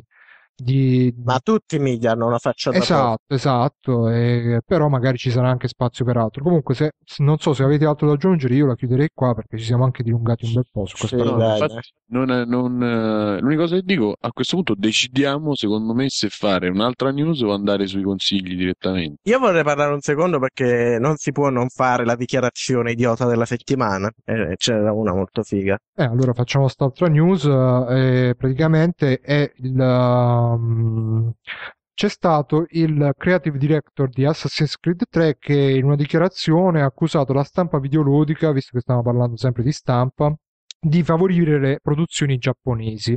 E precisamente ha detto una roba tipo che la stampa critica sempre, per esempio, Gears of War per la storia, però poi quando escono le robe giapponesi tipo Bayonetta, non mi ricordo se ha citato proprio Bayonetta, però ha detto in generale le robe giapponesi non vengono mai criticate allo stesso modo in cui vengono criticate quelle occidentali per la trama e per Ha tutto quanto. detto, per letterali parole, io penso che la storia di God of War sia 1000 volte meglio di qualcosa come Bayonetta. E io vorrei fare un attimo notare che ha scelto 2 giochi particolarmente noti per la raffinatezza e per la complessità del loro intreccio narrativo. Kudos Esatto, a esatto. lui. E quindi, insomma, tra l'altro poi secondo me è stata una dichiarazione del tutto fuori luogo, non solo perché appunto ha scelto dei giochi... sto cavolo. Non solo perché ha scelto dei giochi che comunque non sono chissà che dal punto di vista della storia, comunque ha fatto un paragone sbagliato. Ma anche perché comunque sia negli ultimi tempi dov'è che ci stanno tutti questi favoritismi verso i videogiochi giapponesi? Se ormai tutta Non la ci sono più proprio i giochi giapponesi, è una cosa quei diversa. pochi giochi giapponesi che escono vengono tutti sempre liquidati come ah sì, la solita roba giapponese, la solita roba con gli Oltretutto io adolescenti giapponesi. vorrei far notare che questo è il tipo il lead designer di Assassin's Creed, e per dire Assassin's Creed a livello di storia e prendiamo una buona idea e sputtaniamola, quindi non so da che alto parli. Infatti, Assassin's E poi Creed far c'ha... notare che a me le storie dei giochi giapponesi fanno cagare, quindi io sto difendendo i giochi giapponesi per far notare quanto sia idiota questa dichiarazione che mi ha fatto finire a me a difendere i giochi Nonostante te giapponesi. stesso, li stai difendendo No, proprio. no, non è nonostante me stesso, è che proprio è talmente idiota sta dichiarazione che... Sarebbe proprio da rispondere a quello che ha detto lui, aspetta, lo leggiamo. Pensate a quanti giochi giapponesi contengono trame confuse e mediocri, eppure per i giornalisti si tratta di opere brillanti. Poi salta fuori la serie Gears of War e viene giudicata come la peggiore trama della storia dei videogame. Beh, io preferisco 100 volte la trama di Gears of War a quella di Bayonetta, per dire. E sotto uno dovrebbe scrivere, e dall'alto di che cazzo? Punto interrogativo. Comunque io Cioè, vorrei aggiungere un secondo. Gears of War massacrato dalla critica, preso di mira dalla critica, ma quando che ha preso 9 e 10 dappertutto? Infatti. I giochi giapponesi pensati dalle trame brillanti e geniali, dove? Dove l'hai visto? Che pianeta vieni? Ma probabilmente lui, secondo me, a parte le considerazioni generali, secondo me lui rosica un po' per il fatto che Assassin's Creed probabilmente è stato molto criticato per la trama, perché del resto sputtanata completamente, è una trama di fantasia, l'idea base, nel senso che tu vai indietro nel tempo ma con l'animus e roba, è intelligente, ci si può fare qualcosa di figo, il punto è che è stata sputtanata praticamente nel modo in cui hanno fatto per milcare soldi, hanno fatto mille spin-off, e poi per me anche nel 2 c'è questo problema che tu, nonostante la trama di base sia fantascientifica, tu praticamente per 10 ore nella metà del gioco te lo scordi che c'è sta trama perché passi tutto il tempo a fare le side quest medievali. Quindi è proprio un gioco che non si adatta al tipo di trama e in questo modo si sputtana completamente. Quindi dall'alto di che cazzo, come diceva il caro Simone. Dall'alto di che cazzo veramente?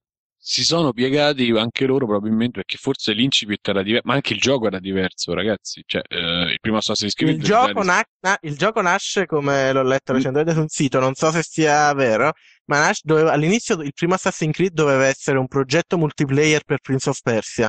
Sì, si doveva chiamare Prince of Persia Assassins, Persia una Assassin. cosa del genere. Sì, ma a parte come è nato e come non è nato, sicuramente Assassin's Creed c'ha il problema di avere una storia molto complicata, molto diluita, anche perché comunque sia, magari passi, cioè io personalmente li ho giocati tutti quanti alla fine, Io tutti tranne l'ultimo spin-off. tranne sì, tutti quanti tranne quelli per PlayStation Portable, che, vabbè, anche. non credo che abbiano chissà non ci che volevamo peso. fare male, insomma. Ma comunque la trama più o meno a grandi linee, il primo era anche affascinante per il fatto che personalmente io, adesso sperando di non fare spoiler per nessuno, personalmente io non mi aspettavo che ci fosse questa cosa che tu stai in realtà nel presente e ti ricordi le cose del passato. Era anche abbastanza intrigante andarti a muovere nel presente e vedere come si ricollegava tutto, dove volevano andare a parare. Poi invece è diventata una roba molto più asservita anche al gameplay, nel senso che alla fine, vabbè, vogliamo fare il gioco su Roma, vogliamo fare il gioco che è, allora magicamente nella trama appare Roma, magicamente... Ma oltretutto che magicamente appare Roma, magicamente tu ci passi 10 ore nella città dimenticandoti che in realtà, cioè il concetto che tu sei in realtà nel presente, eccetera, eccetera, Esatto. dovrebbe essere sfruttato nel gioco, sfruttato a livello di trama, anche invece non lo passi 10 ore a fare... Non lo sfrutteranno mai perché se la trama al di fuori dell'Animus prende corpo, muore Assassin's Creed perché se tu fai risolvere la trama che tiene tutto in piedi, è finita Assassin's No, Creed. ma io non intendo risolvere, ma nel senso sfruttarlo anche a livello di gameplay, a livello delle subquest che abbiano un intreccio fra qualcuno che ti dice una cosa nel presente, così per dire una cazzata e poi tu la fai nel passato. Invece, praticamente è diventato un gioco in cui l'incipit è buono, nel senso che ti dicono tu stai nel presente ma vai nel passato. Sì, ma È buono, è una buona idea, però poi diventa un gioco nel Medioevo, quindi... Sì, ma è sempre stato così, anche all'inizio, anche la prima... È sempre stato così, cioè, loro hanno solo giustificato... Io questo sto dicendo. Hanno voluto giustificare l'hub fantascientifico, la presenza dell'hub fantascientifico, quel DNA, è tutto, la sincronizzazione, tutte queste puttanate, l'hanno solo... è solo una cornice per poi fare quello che a loro interessava, che era il dentro, che è una roba anche infatti mediocre. Io questo sto dicendo che La serie TV, lui non può, il designer di Assassin's Creed non può parlare perché Assassin's Creed è tutta la trama di Assassin's Creed si basa sul prendiamo questa buona idea e sputtaniamola totalmente perché vogliamo fare il giochino con i cosi, quindi come trama non può parlare. Vabbè, comunque io adesso mi sposterei anche da Assassin's Creed per parlare un po' più in generale, così riprendo anche un articolo che avevo letto tempo fa che mi era piaciuto e questo secondo me è il momento adatto per introdurlo. Un articolo scritto da Fotone, Lorenzo mi pare Antonelli si chiami, su Outcast. Ma è una foto molto grande. Sì, è una foto molto grande che va alla velocità della luce e aveva scritto questo articolo. Sì, Lorenzo Antonelli. Dico, una foto molto grande per la velocità della luce, Antonelli. Esatto. Onore il grande umorismo di Scusate, l'ora si fa tarda. Di bimbi di 10 anni. L'ora si fa tarda e i riflessi si fanno stanchi. Esatto, sbrigati. E quindi, sì, con calma, che ci arriviamo. E quindi stavo dicendo, mi sono perso il discorso. Ha scritto questo articolo in cui diceva che le storie in generale nei videogiochi sono un po' sopravvalutate, che è un po' una provocazione con cui però mi trovo d'accordo, No, ma c'ha ragione, c'ha ragione. perché anche pensando a quello di cui parlavamo prima delle recensioni, molte recensioni alla fine si concentrano spesso, tirano interi paragrafi a raccontare, neanche ad analizzare, a fare il riassuntino della storia, Sì, no, sì, sì, lo dicevo. che in un videogioco spesso è completamente inutile, perché se tu mi metti un gioco, per esempio, per ritornare a quello che dicevamo, come Bayonetta, che cavolo me ne frega a me della trama di Bayonetta? Cioè, Guarda, è una cosa un po' a metà, perché io se ti devo parlare su Bayonetta, io adoro Bayonetta, ho saltato tutti i filmati, però se nel caso ne dovessi dare una recensione oggettiva, sarebbe comunque non me ne frega niente che al pubblico è deficiente non gliene frega, perché ha questa parte del gameplay bellissima e quello che si vuole, però il fatto che i filmati di intermezzo siano irritanti a dire il meglio, è comunque una cosa che lo tira indietro. Che il fatto che le trame sono sopravvalutate, io concordo tantissimo, nel senso che si idolatrano robe che a livello di narrazione sono abbastanza mediocri. Però c'è anche un'altra cosa da tenere in conto, che il videogioco è un media che sfrutta l'interazione. Non sto parlando solo del gameplay. L'interazione in sé è come si può dire, è un elemento portante della struttura narrativa del videogioco. Una cosa abbastanza che non viene molto considerata è che non si può parlare di narrativa del videogioco senza parlare anche dell'interazione e di come l'interazione influisce nella narrativa e che, nonostante molti videogiochi lo fanno, che ti mettono filmato, gameplay, è un approccio sbagliato che andrebbe in un qualche modo non punito, però andrebbe fatto notare in una recensione. Quindi è un ni, concordo che molte storie siano sopravvalutate, concordo che è impossibile valutare la sceneggiatura e il plot di un videogioco senza rapportarlo all'interazione, a come l'interazione influisce nella narrativa. che poi tra l'altro lui diceva anche che è una cosa su cui mi trovo d'accordissimo, che magari esce il nuovo, che ne so, il nuovo action, mettiamo il nuovo Ninja Gaiden e la gente subito, ma com'è la storia? Oppure che ne so, esce un altro gioco, ma com'è la storia? Esce Gran Turismo, ma com'è la storia? C'è proprio È come questa... quelli che al cinema, che bella fotografia. È la stessa cosa. Chi non sa dice delle cose così per darsi un tono, perché Ma neanche si danno un tono, è proprio quello che dicevamo prima, che il livello è così di base che c'è il concetto è quello della storiellina, della trama, Assassin's Creed, che Ecco, il succede? problema, ecco appunto, il problema non è il fatto che la gente chiede come la storia, il problema è che la gente gioca per dire a JRPG stock numero 11, oppure non per fare i razzisti, come dice il caro di Assassin's Creed, gioca a Ninja Gaiden e gli piace la narrativa di quei giochi. Quello è il problema, non Ma poi che... il problema è anche che la storia viene ridotta solamente alla sinossi, non c'è un'analisi che vada a vedere, che ne so, il ritmo, l'intreccio, Sì, la sì. capacità, c'è E in questo soltanto... caso, appunto, come dici tu, questi sono tutti elementi, in questo caso gli si aggiunge anche l'interazione, come l'interazione influisce sulla narrativa.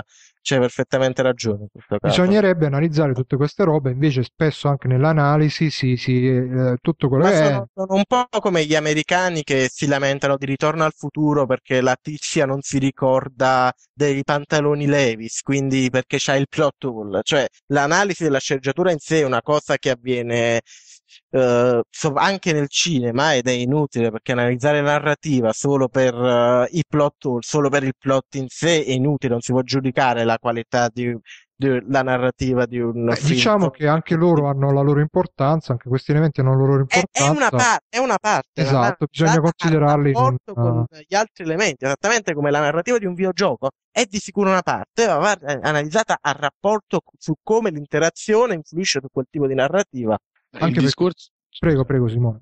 il discorso è che deve funzionare, in linea di massima deve funzionare con tutto ed è un pretesto per legare sessioni di gioco, cioè la storia è utilizzata Quello, il fatto come che la legante e come come giustificare le decisioni no, di gameplay. assolutamente, quando la storia è semplicemente un pretesto per collegare sezioni di gameplay, quello è cattivo storytelling e andrebbe mirato per dire no, non si fa così. Comunque, quello che dicevo io è che questo ragionamento è come giudicare un disco, per dire, dei Led Zeppelin solo dal basso, solo da quello strumento. Poi dici, ma c'è la chitarra, c'è la batteria. No, solo il basso mi interessa a me perché è quello che fa. È stupido come concetto. Sì, perché poi ognuno vede le cose con con i propri occhi, attraverso le proprie lenti e anche attraverso ciò che conosce. Vabbè, non farsi ragionamenti da hippie, dai. No, ma è quello, cioè, deve essere cioè, pure la critica in questa maniera, cioè, ha poco senso proprio a livello sia di musica che di film, su certe cose, ha Tanto poco volevo senso. avvisarvi, terza birra. Prego, prego. Ok, ha poco Si senso vede. perché si sente, semmai. Si tocca soprattutto. Ecco, è una cosa soggettiva, è un insieme di cose che ti fanno, ti lasciano addosso sensazioni, emozioni e compagni, e tu poi da lì decidi. È molto hippie questo ragionamento. No, non è hippie, è vero, è Sì, così, sì.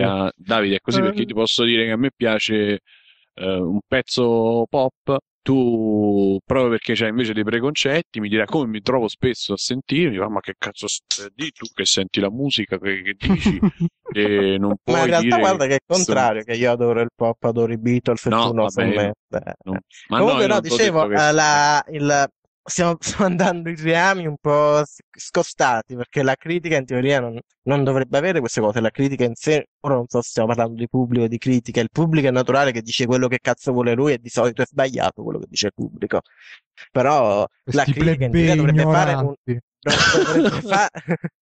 dovrebbe fare un'analisi quantomeno oggettiva, quindi non ha senso dire ognuno vede le cose dal suo punto di vista, è normale che ognuno veda le sue cose dal suo punto di vista, ma la critica prende il suo punto di vista e l'analizza più oggettivamente che può, è naturale che proprio a un livello filosofico l'oggettività Livello completa sia ontologico. impossibile, sia impossibile, no, però ma io non volevo arrivare si a fa questo, ciò che si non può. volevo arrivare a questo È a io quello che portava il tuo ragionamento.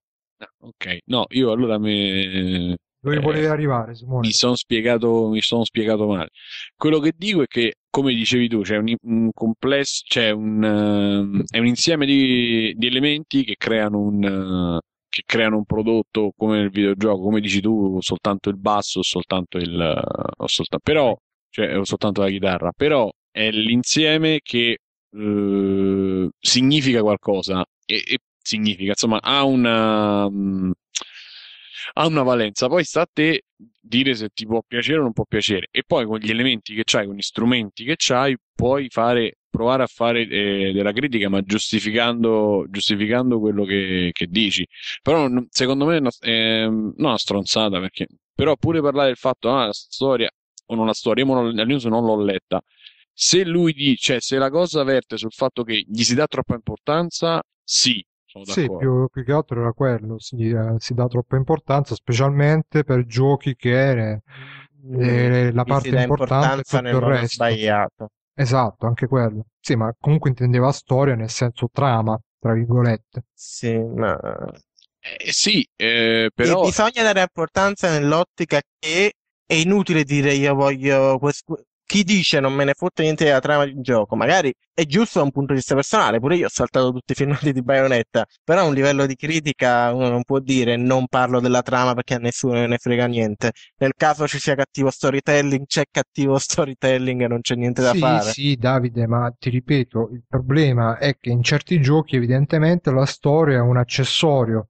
È come se tu, che ne Ma so, il fatto che la storia sia un accessorio è cattivo storytelling, non è una. Se vuoi fare il ma gioco no, senza trama, Davide, allora devi avere le palle di buttare fuori il gioco che non ce l'ha, che pigli Davide, solo non gente. Davide dico dipende Se che dal la tipo. metti come accessorio, va notificato che è cattivo storytelling il fatto che ci sia trama, gioco, trama, gioco, trama, gioco. Davide, il problema è che questa cosa, se tu fai Mass Effect, che è un gioco che ha una componente narrativa importante, allora lì ti concentri di più sulla storia, su come è narrata e tutto quanto. Se tu fai Bayonetta, non ti concentri così tanto sulla Se storia tu, e su come è allora, narrata, questo è, perché Bayonetta è concentrato sul sistema di e allora combattimento, è un toglila la action. cazzo di storia. Se non la vuoi fare, toglila. Non c'ha senso fare storytelling di Ma merda. Però questo tu io stai l'adoro facendo Bayonetta. Ho un saltato tutti i ragionamento. filmati e mi è piaciuto un casino. Però non ha senso una cosa come dici tu. Non avrà senso, però quello che stavamo dicendo è che in questo caso, da una parte, non chi lo crea magari hai ragione tu, potrebbe anche non mettercela la storia, però qua La si stava critica parlando...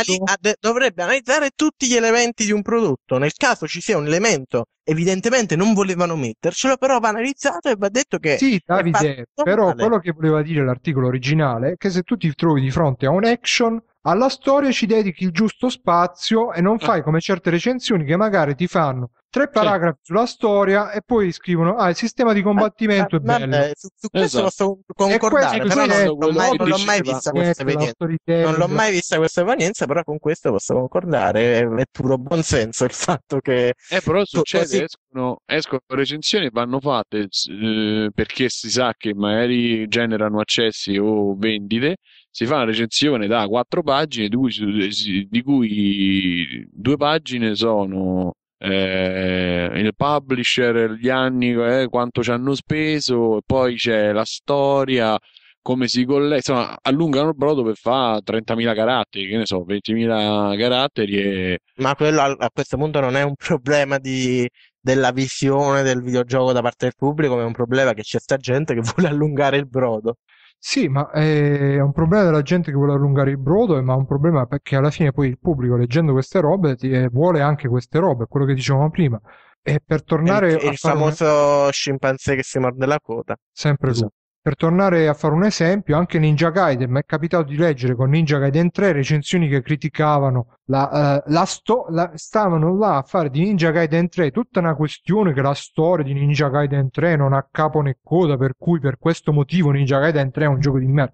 Ma voglio dire, se uno ha giocato anche per esempio Ninja Gaiden 1 e 2, la storia non è mai stata una storia che tu dici, oh minchia Ninja Gaiden, c'è proprio una storia. La cosa bella di Ninja Gaiden è che Ninja Gaiden in teoria è uno spin-off di Dead or Alive, il che mi fa sempre sorridere come Aspetta, cosa. no. Non diciamo No, sia Eresie. Ninja Gaiden è una serie che affonda le radici ai tempi del NES, che sì, poi ma il dico il Ninja protagonista è Gaiden, il stato Ninja, messo. lo so che il Ninja Gaiden originale è un'altra cosa, però il Ninja Gaiden moderno, a livello di storia, da quello che so, è uno spin-off Ah, su un sì, personaggio che sì. c'è anche in Dead or Alive. Sì, ma mi sa che forse riprende anche qualcuno perché io non li ho giocati gli originali. Vabbè, comunque, vedi, è inutile la storia, è inutile. Che cazzo ce ne frega a noi che la Ma il problema è che ora noi là. stiamo parlando degli originali ai tempi, nel senso, Basta.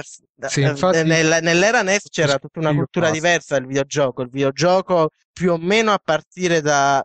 Di solito si conta come l'uscita di Half-Life 2, il momento di cambiamento, il È una passaggio fra il puttanata questa, l'hai videogioco. detta già in un altro podcast e io mentre Non è una. sentivo dicevo una puttanata questa cosa. Ma è così Ma le. perché Half-Life 2 è uno dei primi, il primo gioco, poi ci sono stati dei precursori tipo, non so se coso, come si chiama, quello là giapponese da cui poi hanno fatto Yakuza, se è venuto prima. Comunque ci sono stati dei precursori, ma Half-Life è il primo gioco che non ha presentato comunque un gameplay, per dire un gameplay che è uguale per tutto il gioco, è quello il concetto di base. Half-Life è stato il primo Half-Life 2 è stato il primo gioco che ha con lo stesso engine, perché poi io sono convinto che l'abbiano fatto per fare una pubblicità al Source 2, al Source 1, il Source e basta. Il 2 non esiste per il Source, a provare mille approcci diversi. Però è stato il primo gioco che ha provato appunto questi mille approcci diversi in un'esperienza che fosse narrativamente pesante, anche se poi la trama di Half-Life 2 è un po' me, però fosse incentrata sulla narrativa, quindi è un po' il punto di stacco dal videogioco sport al videogioco esperienza. A me non risulta, però. Manca a me. Ti risulta male, Simone? Vabbè, comunque Vabbè. Half-Life 2 è un bel gioco, chiudiamola così, non lo so. Simone, tu c'è qualcosa da aggiungere? Su Half-Life 2. Non lo so, sulla storia, su Half-Life 2, su No, Assassin's Raccontaci una Creed. storia, io, Simone, io dai. non c'ho niente da dire, io ho detto solo che chi vivrà vedrà, va bene? Io dico solo una cosa, che se io Sì. posso cambiare Pubblicità. Anche voi. e voi potete Posso dire cambiare, anche Cavabonga? Vediamo. anche Davide può cambiare. No, non c'è Però speranza. te lo devi dire con la voce di Stallone. Vabbè, dai, poi lo rifacciamo. Vabbè, niente, direi di passare agli extra credits, sigla.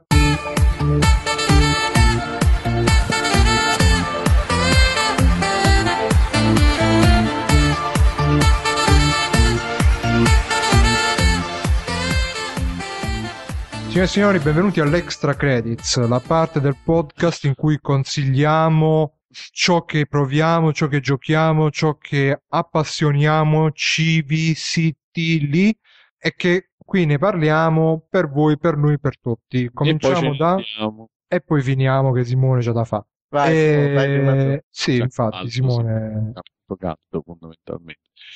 Allora, che vi consiglio io? Bayonetta, che sto rigiocando. Ma c'è una bella storia a Bayonetta? L'ho sottovalutato. No, assolutamente no. Vanno però, saltati i filmati di allora Bayonetta, se volete bene. Però i boss sono veramente da malati mentali, proprio nella concezione.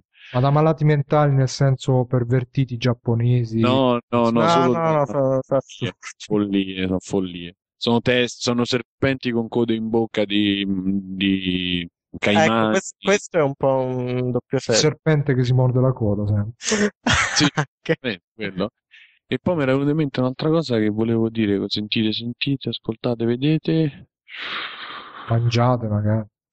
No, No, mi avete fatto perdere il filo, e quindi adesso non mi ricordo. Consigliaci qualcosa con una bella storia, visto che stiamo...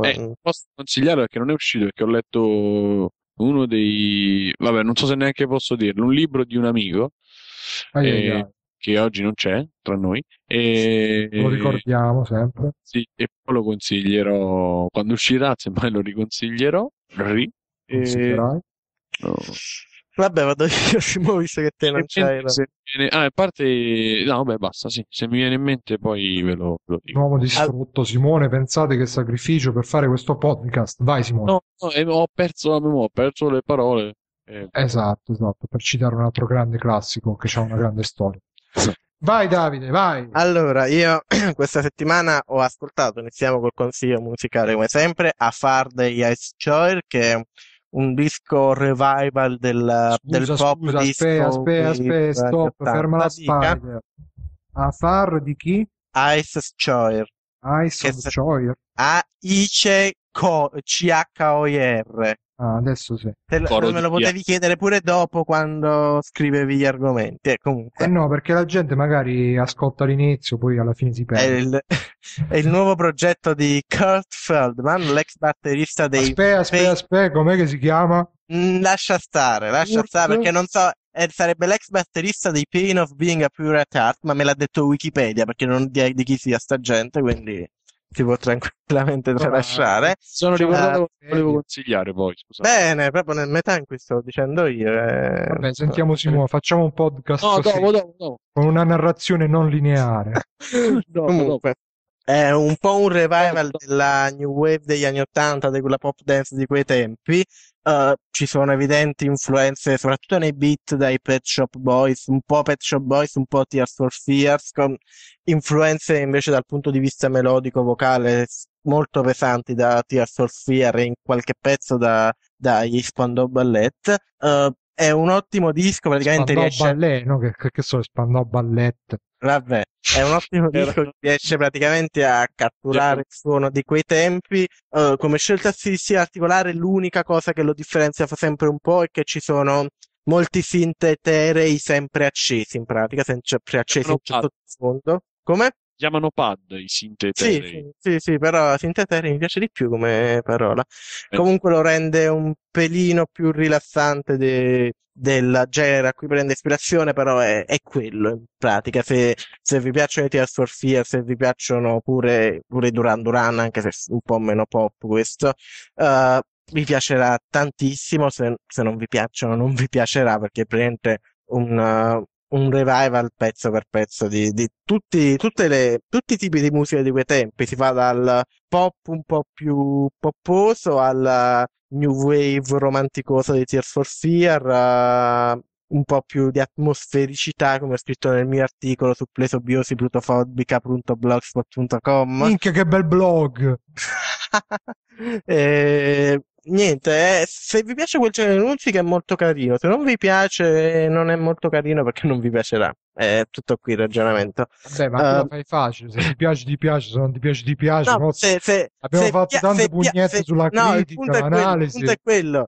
Se piace la New Wave degli anni '80, il pop dance di quei tempi, è un perfetto esponente fuori tempo di quella musica. È naturale che se non piace quel genere, c'è molta gente a cui non piace, anche perché soprattutto utilizza i synth in un modo che non tutti apprezzano, è naturale che non piacerà perché non piace il genere. È un discorso molto più convoluto di quanto era all'inizio, quindi è meglio che io smetta di parlare e vada ai consigli di videogiochi.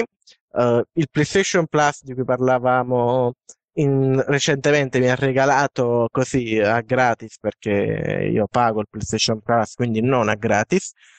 Just Cause 2, che è uno di quei giochi di cui davvero la trama è una merda, ma non ce ne frega niente. Nel senso, la trama è la solita, cioè... Devi analizzarla però, eh. Ma non in questo momento, non Ma che abbiamo tempo. cos'è? Tipo la trama Non abbiamo cutscene e tempo. gameplay? Poi io non sono un critico videoludico serio, io sto parlando qua in un podcast perché non c'ho niente di meglio da fare, quindi vi dirò solo che la trama c'è sto dittatore di un arcipelago che dittora, arriva sto tizio americano, molto americano, e quindi lui americano è più figo degli altri, però è ispanico, così non si offendono gli ispanici perché lui ammazza gente dittatoriale un po' ispanica. Quindi arriva e dice: Ma mi sento un po' Nico Bellic, andiamo in giro a sparare gente. Quindi tu spari gente con la scusa che devi generare caos per causare una rivoluzione. In realtà è tutta una scusa per far esplodere roba. E in Just Cause 2 la roba esplode davvero bene, c'è da dire questo.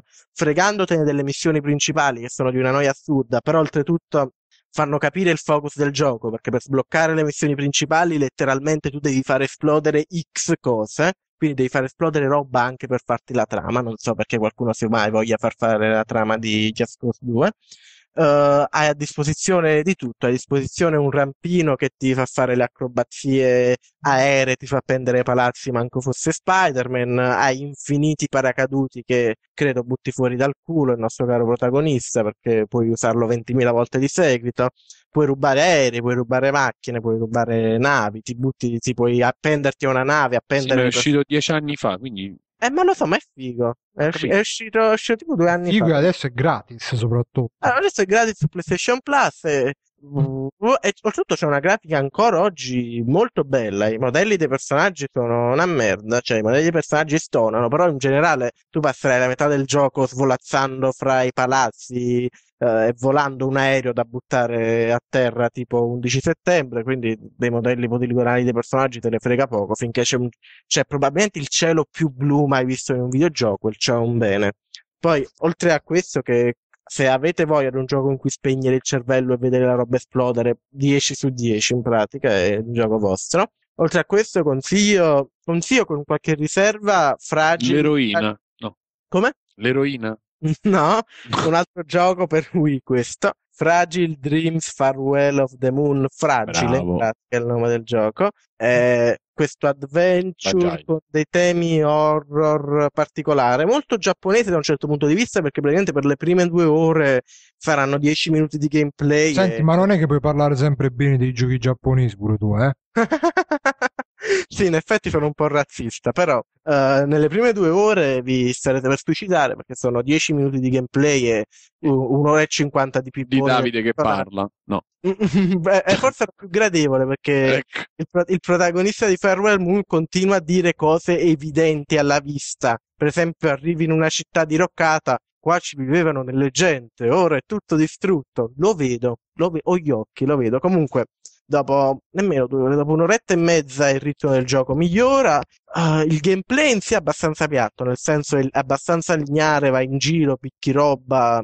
Ciò che funziona davvero bene è l'atmosfera, perché praticamente hai questa torcia, gli ambienti sono molto bui, ma hai questa torcia che controlli con Wiimote e praticamente puoi vedere con quella, e non tanto la tensione, perché i nemici praticamente gli correrai attraverso e non ti cagheranno un minimo, però l'atmosfera in sé è ottima, e soprattutto anche qua devo fare un plauso ai cieli. Qui non sono i cieli blu di Just Cause 2, sono dei cieli a metà fra il pomeriggio e la sera inoltrata, inquietanti ma allo stesso tempo rassicuranti, ed è molto particolare come atmosfera, e poi ha dei filmati realizzati in animazione fra un capitolo e l'altro che sono fatti molto bene. Il gioco di per sé a livello di narrazione narra di sto tizio che è l'ultimo sopravvissuto nel mondo, viveva con un vecchietto che all'inizio del gioco muore, cioè il gioco inizia con lui che muore, quindi si avvia in questo viaggio per trovare altri sopravvissuti. In realtà questo aspetto viene esplorato poco, nel senso che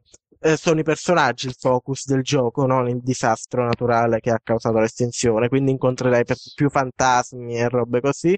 È molto bello nel senso che è molto episodico, perché in questo viaggio tu incontrerai X personaggi diversi e ogni personaggio darà vita a un episodio, un capitolo che sarà più o meno autoconclusivo e si chiuderà sempre con un filmato in animazione. È particolare, molto giapponese, però non in quel modo che dà fastidio, e molto carino, con riserve, perché se vi interessa un gameplay veloce, se vi interessa dare mazzate, non è proprio il gioco per voi, perché le No. mazzate sono piuttosto noiose, però ottima atmosfera, 7 più. Dai, che Quindi, bello. che cos'è un RPG, un action? Un adventure. È un adventure con elementi RPG e elementi piccoli. Con la lanterna. Sì, con la Un action lanterna. con la lanterna. Ma l'hai giocato tu, Simo? Poco, ma sì.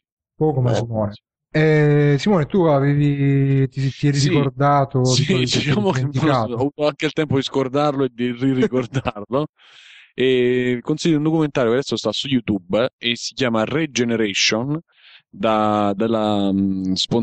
cioè prodotto dalla Hyundai, però non c'entra niente con le automobili. Praticamente è un infatti ho fatto una faccia strana chiedendomi Hyundai. Esatto, Vai, vai. però è un documentario, si chiama appunto Regeneration, dove hanno preso i 5 generi musicali più, diciamo, più importanti in qualche maniera, penso anche in America, perché il country nel resto del mondo non so quanto sia importante, comunque country, rock, orchestrale, insomma, classica, abbiamo scordato jazz e R&B. Niente canti tibetani. No? Peccato. E questi generi rappresentati da artisti della mole, di cantanti della Motown, i Doors, chi altri? Beethoven, Non è insomma, morta sta gente. no, alcuni sì, però Beethoven mi sa esistono. che è ancora in vita. Sì, sì, mi sembra di sì. È Probabile. lì, però. Sta a fa un tour, secondo me, tra poco esce Ah, col nuovo tour. Lui e Vasco fanno La reunion dei Beethoven. esatto. E i Beethovens. E praticamente sono stati accoppiati a 5 DJ o produttori famosi, tra cui Mark Anthony, Skrillex, Pretty Lights, DJ Premier, e Crystal Method. Me ne manca uno forse? chiesto? No, Skrillex, Pretty Lights, Mark Anthony, ho detto prima, e i Crystal Method. No, sono 5 artisti. E C'è qualche praticamente, verso guest di Pitbull? no, per fortuna no, grazie al cielo no. Però compare anche Erika Badu, cioè nel frattempo poi nello sviluppo del film, del documentario, compaiono altri musicisti ancora, questi sono quelli diciamo base, Passavano di lì. e hanno fatto l'accoppiamento appunto genere musicale DJ, e il DJ ha messo come posso dire, ha aggiunto alla classicità di un genere, ha aggiunto il suo tocco moderno, quindi regeneration, e quindi hanno fatto tornare in vita e hanno rielaborato ognuno alla sua maniera dei Hanno generi. stuprato, dai. Ma in alcuni casi forse sì, però ti consiglio di guardarlo perché invece in linea di massima è tutto, c'ha tutto un senso, a parte forse appunto proprio Skrillex che il pezzo è molto bello, ma poi alla fine i Doors sono rimasti praticamente, uno è rimasto con la scocca, l'altro non sa neanche di essere nei Doors ancora, penso, a vederli sono fuori di testa. E infatti la loro composizione è stata, loro si sono visti, hanno cominciato a suonare a caso, Skrillex ha preso delle parti e ci ha fatto una canzone sua con i pezzi sopra, cioè non era stata una cosa proprio molto elaborata, però ha fatto uno dei singoli più forti degli ultimi mesi suoi, è stato proprio quello che si chiama Breaking a Sweat, fatto proprio con i Doors in occasione di quel documentario. Ve lo consiglio se siete appassionati di dietro le quinte, behind the scenes, quindi se volete vedere studi, volete vedere arrangiamenti, volete vedere, sentire un po' l'aria che si respira in produzione, lo consiglio perché è molto bello. Adesso l'hanno pubblicato da un paio di mesi, da fine luglio l'hanno pubblicato su YouTube, quindi lo possono vedere tutti. Ha un canale Vevo, quindi anche a 1000. Anche tu. Basta. Ok, quindi niente, vado io e vi do due consigli, anzi vi do un consiglio cinematografico e poi vi parlo del film Sì, che ho però visto questo stasera. vado io, sto diventando un po' vecchio, uno dovrebbe pigliare e iniziare, caro Bruno. Ok, piglio inizio e vi do un consiglio cinematografico che tra l'altro ho fatto vedere anche ieri. Un film che ho fatto vedere il trailer ieri a Davide. Davide per una volta ha apprezzato invece di disprezzare tutto ciò che gli passo.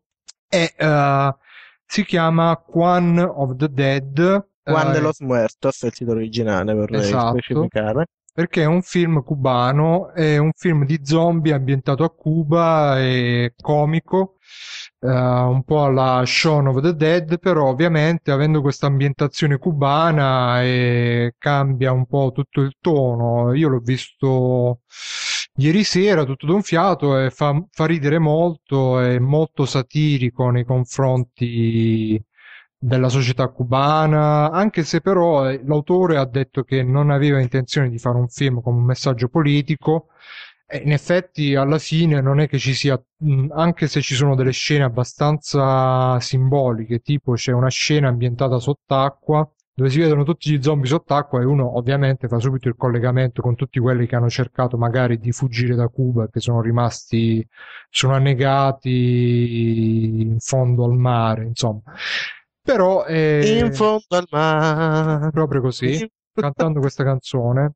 E niente, lo consiglio, ho provato a scaricarlo legalmente da iTunes, però c'è soltanto nello store americano, quindi poi sono andato di torrent, l'ho trovato subito, anche se non purtroppo in alta risoluzione. L'ho trovato con audio spagnolo, perché in spagnolo, spagnolo cubano, e sottotitoli inglesi, quindi vedete un po' voi. Non so se esistono anche sottotitoli in italiano, comunque è abbastanza semplice da capire, anche se cioè, non ha dei dialoghi così complicati da seguire anche in inglese. Sì, Poi vabbè, ma volevo vanno visti in originale i film, non facciamo i troppo italiani, va bene così. Va bene così. Molto bello, molto carino, c'ha questa atmosfera molto latina che subito per chi è abituato, perché poi alla fine diciamocelo, noi siamo abituati comunque a questi film americani che gira e volta, c'hanno sempre tutti i loro stilemi, i loro modi di fare, la loro cultura e ogni Ma tanto... stai zitto che nei film americani c'è sempre l'ispanico che parla un spagnolo massacrato oltretutto per fare la presenza politically correct, quindi Esatto, per cui siamo abituati a tutte ste robe un po' plasticose americane, e invece questo è molto genuino, molto bello, bello, non è un capolavoro, ha anche uno humor che ogni tanto diventa un po' molto nero e a qualcuno potrebbe non piacere, anche per esempio su IMDb c'era gente che criticava molto certe scene del film, però io consiglio la visione, vedetelo, poi mi farete sapere. Poi volevo parlare così brevemente, oggi sono andato a vedere Il Cavaliere Oscuro, l'ultimo capitolo di il Batman, Cavaliere Negro. esatto, firmato da Nolan. E secondo me il secondo episodio era meglio perché si teneva tutto insieme molto meglio, non aveva buchi di trama, poi c'era la figura del Joker che comunque alla fine ne usciva proprio monumentale. Qui invece in questo terzo capitolo c'è Bane che fino a diciamo che uno ci crede, però alla fine non ne esce così come il Joker. Aveva l'opportunità, secondo me, di uscirne come un personaggio monumentale, però alla fine la perde. E poi c'è la trama che ha un bel po' di buchi, cose piccole che però non si possono notare, anche se alla fine poi non... Ma soprattutto poi alla fine questi, come dicevamo prima, sono dettagli che uno ci può dedicare l'attenzione che vuole.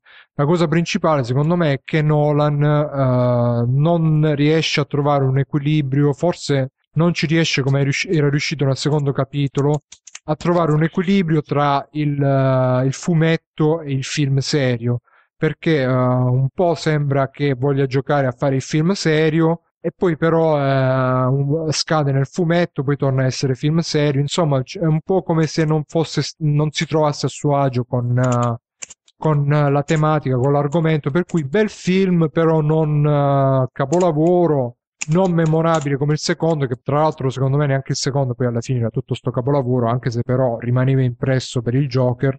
E insomma, andatevelo a vedere comunque, dura assai, dura quasi 3 ore, però scorre in fretta. Nolan è sempre un grande regista, sa sempre come tenere in mano la telecamera, la fotocamera, tutto Sì, quanto. è lui. Sa come tenere alta la tensione, sa come giocare con la trama, e però diciamo Giusto che sapiente. parliamo di film da 3 ore, meglio questo o Il Signore degli Anelli? meglio questo. Il Signore degli Anelli, io proprio ho il vomito, mi viene quando penso al Signore degli Anelli, quindi qualsiasi cosa, pure 3 ore di uno schermo nero, è meglio il Signore degli Anelli per me. Perfetto. E quindi qui chiudiamo, anche perché Simone sempre c'ha da fare, poverino, ma che No. stai dentro dentro la camera a gas? Sì, praticamente non potevo chiuso? accendere il condizionatore, quindi sto praticamente sciogliendo. Troverete una macchietta d'acqua a presentare nella prossima puntata, a partecipare alla prossima puntata. Quindi, cari amici, sacrifici qui su Free Playing per portarvi ogni settimana questo piccolo sprazzo, questa piccola, diciamo, ballata così tra simpatia e follia, tra intelligenza e demenza, tra A e B, C e D, tra soprattutto gatti che si mordono la coda. E vi Tra salutiamo, vi diamo domenica e martedì. anche No, questo. scusa, tra lunedì e mercoledì. Vabbè, tra sabato e venerdì. Ma proprio letteralmente, perché prima era martedì, ora è mercoledì.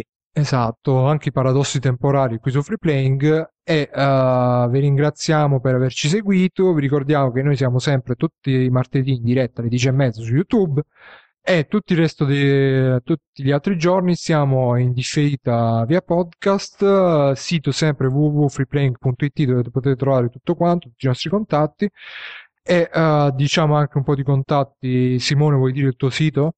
Allora, intanto voglio diventare grande.blogspot.com e poi abbiamo, vabbè, scrivo su indiscelter.com, partecipo a Tiscast e parliamo di videogiochi.it.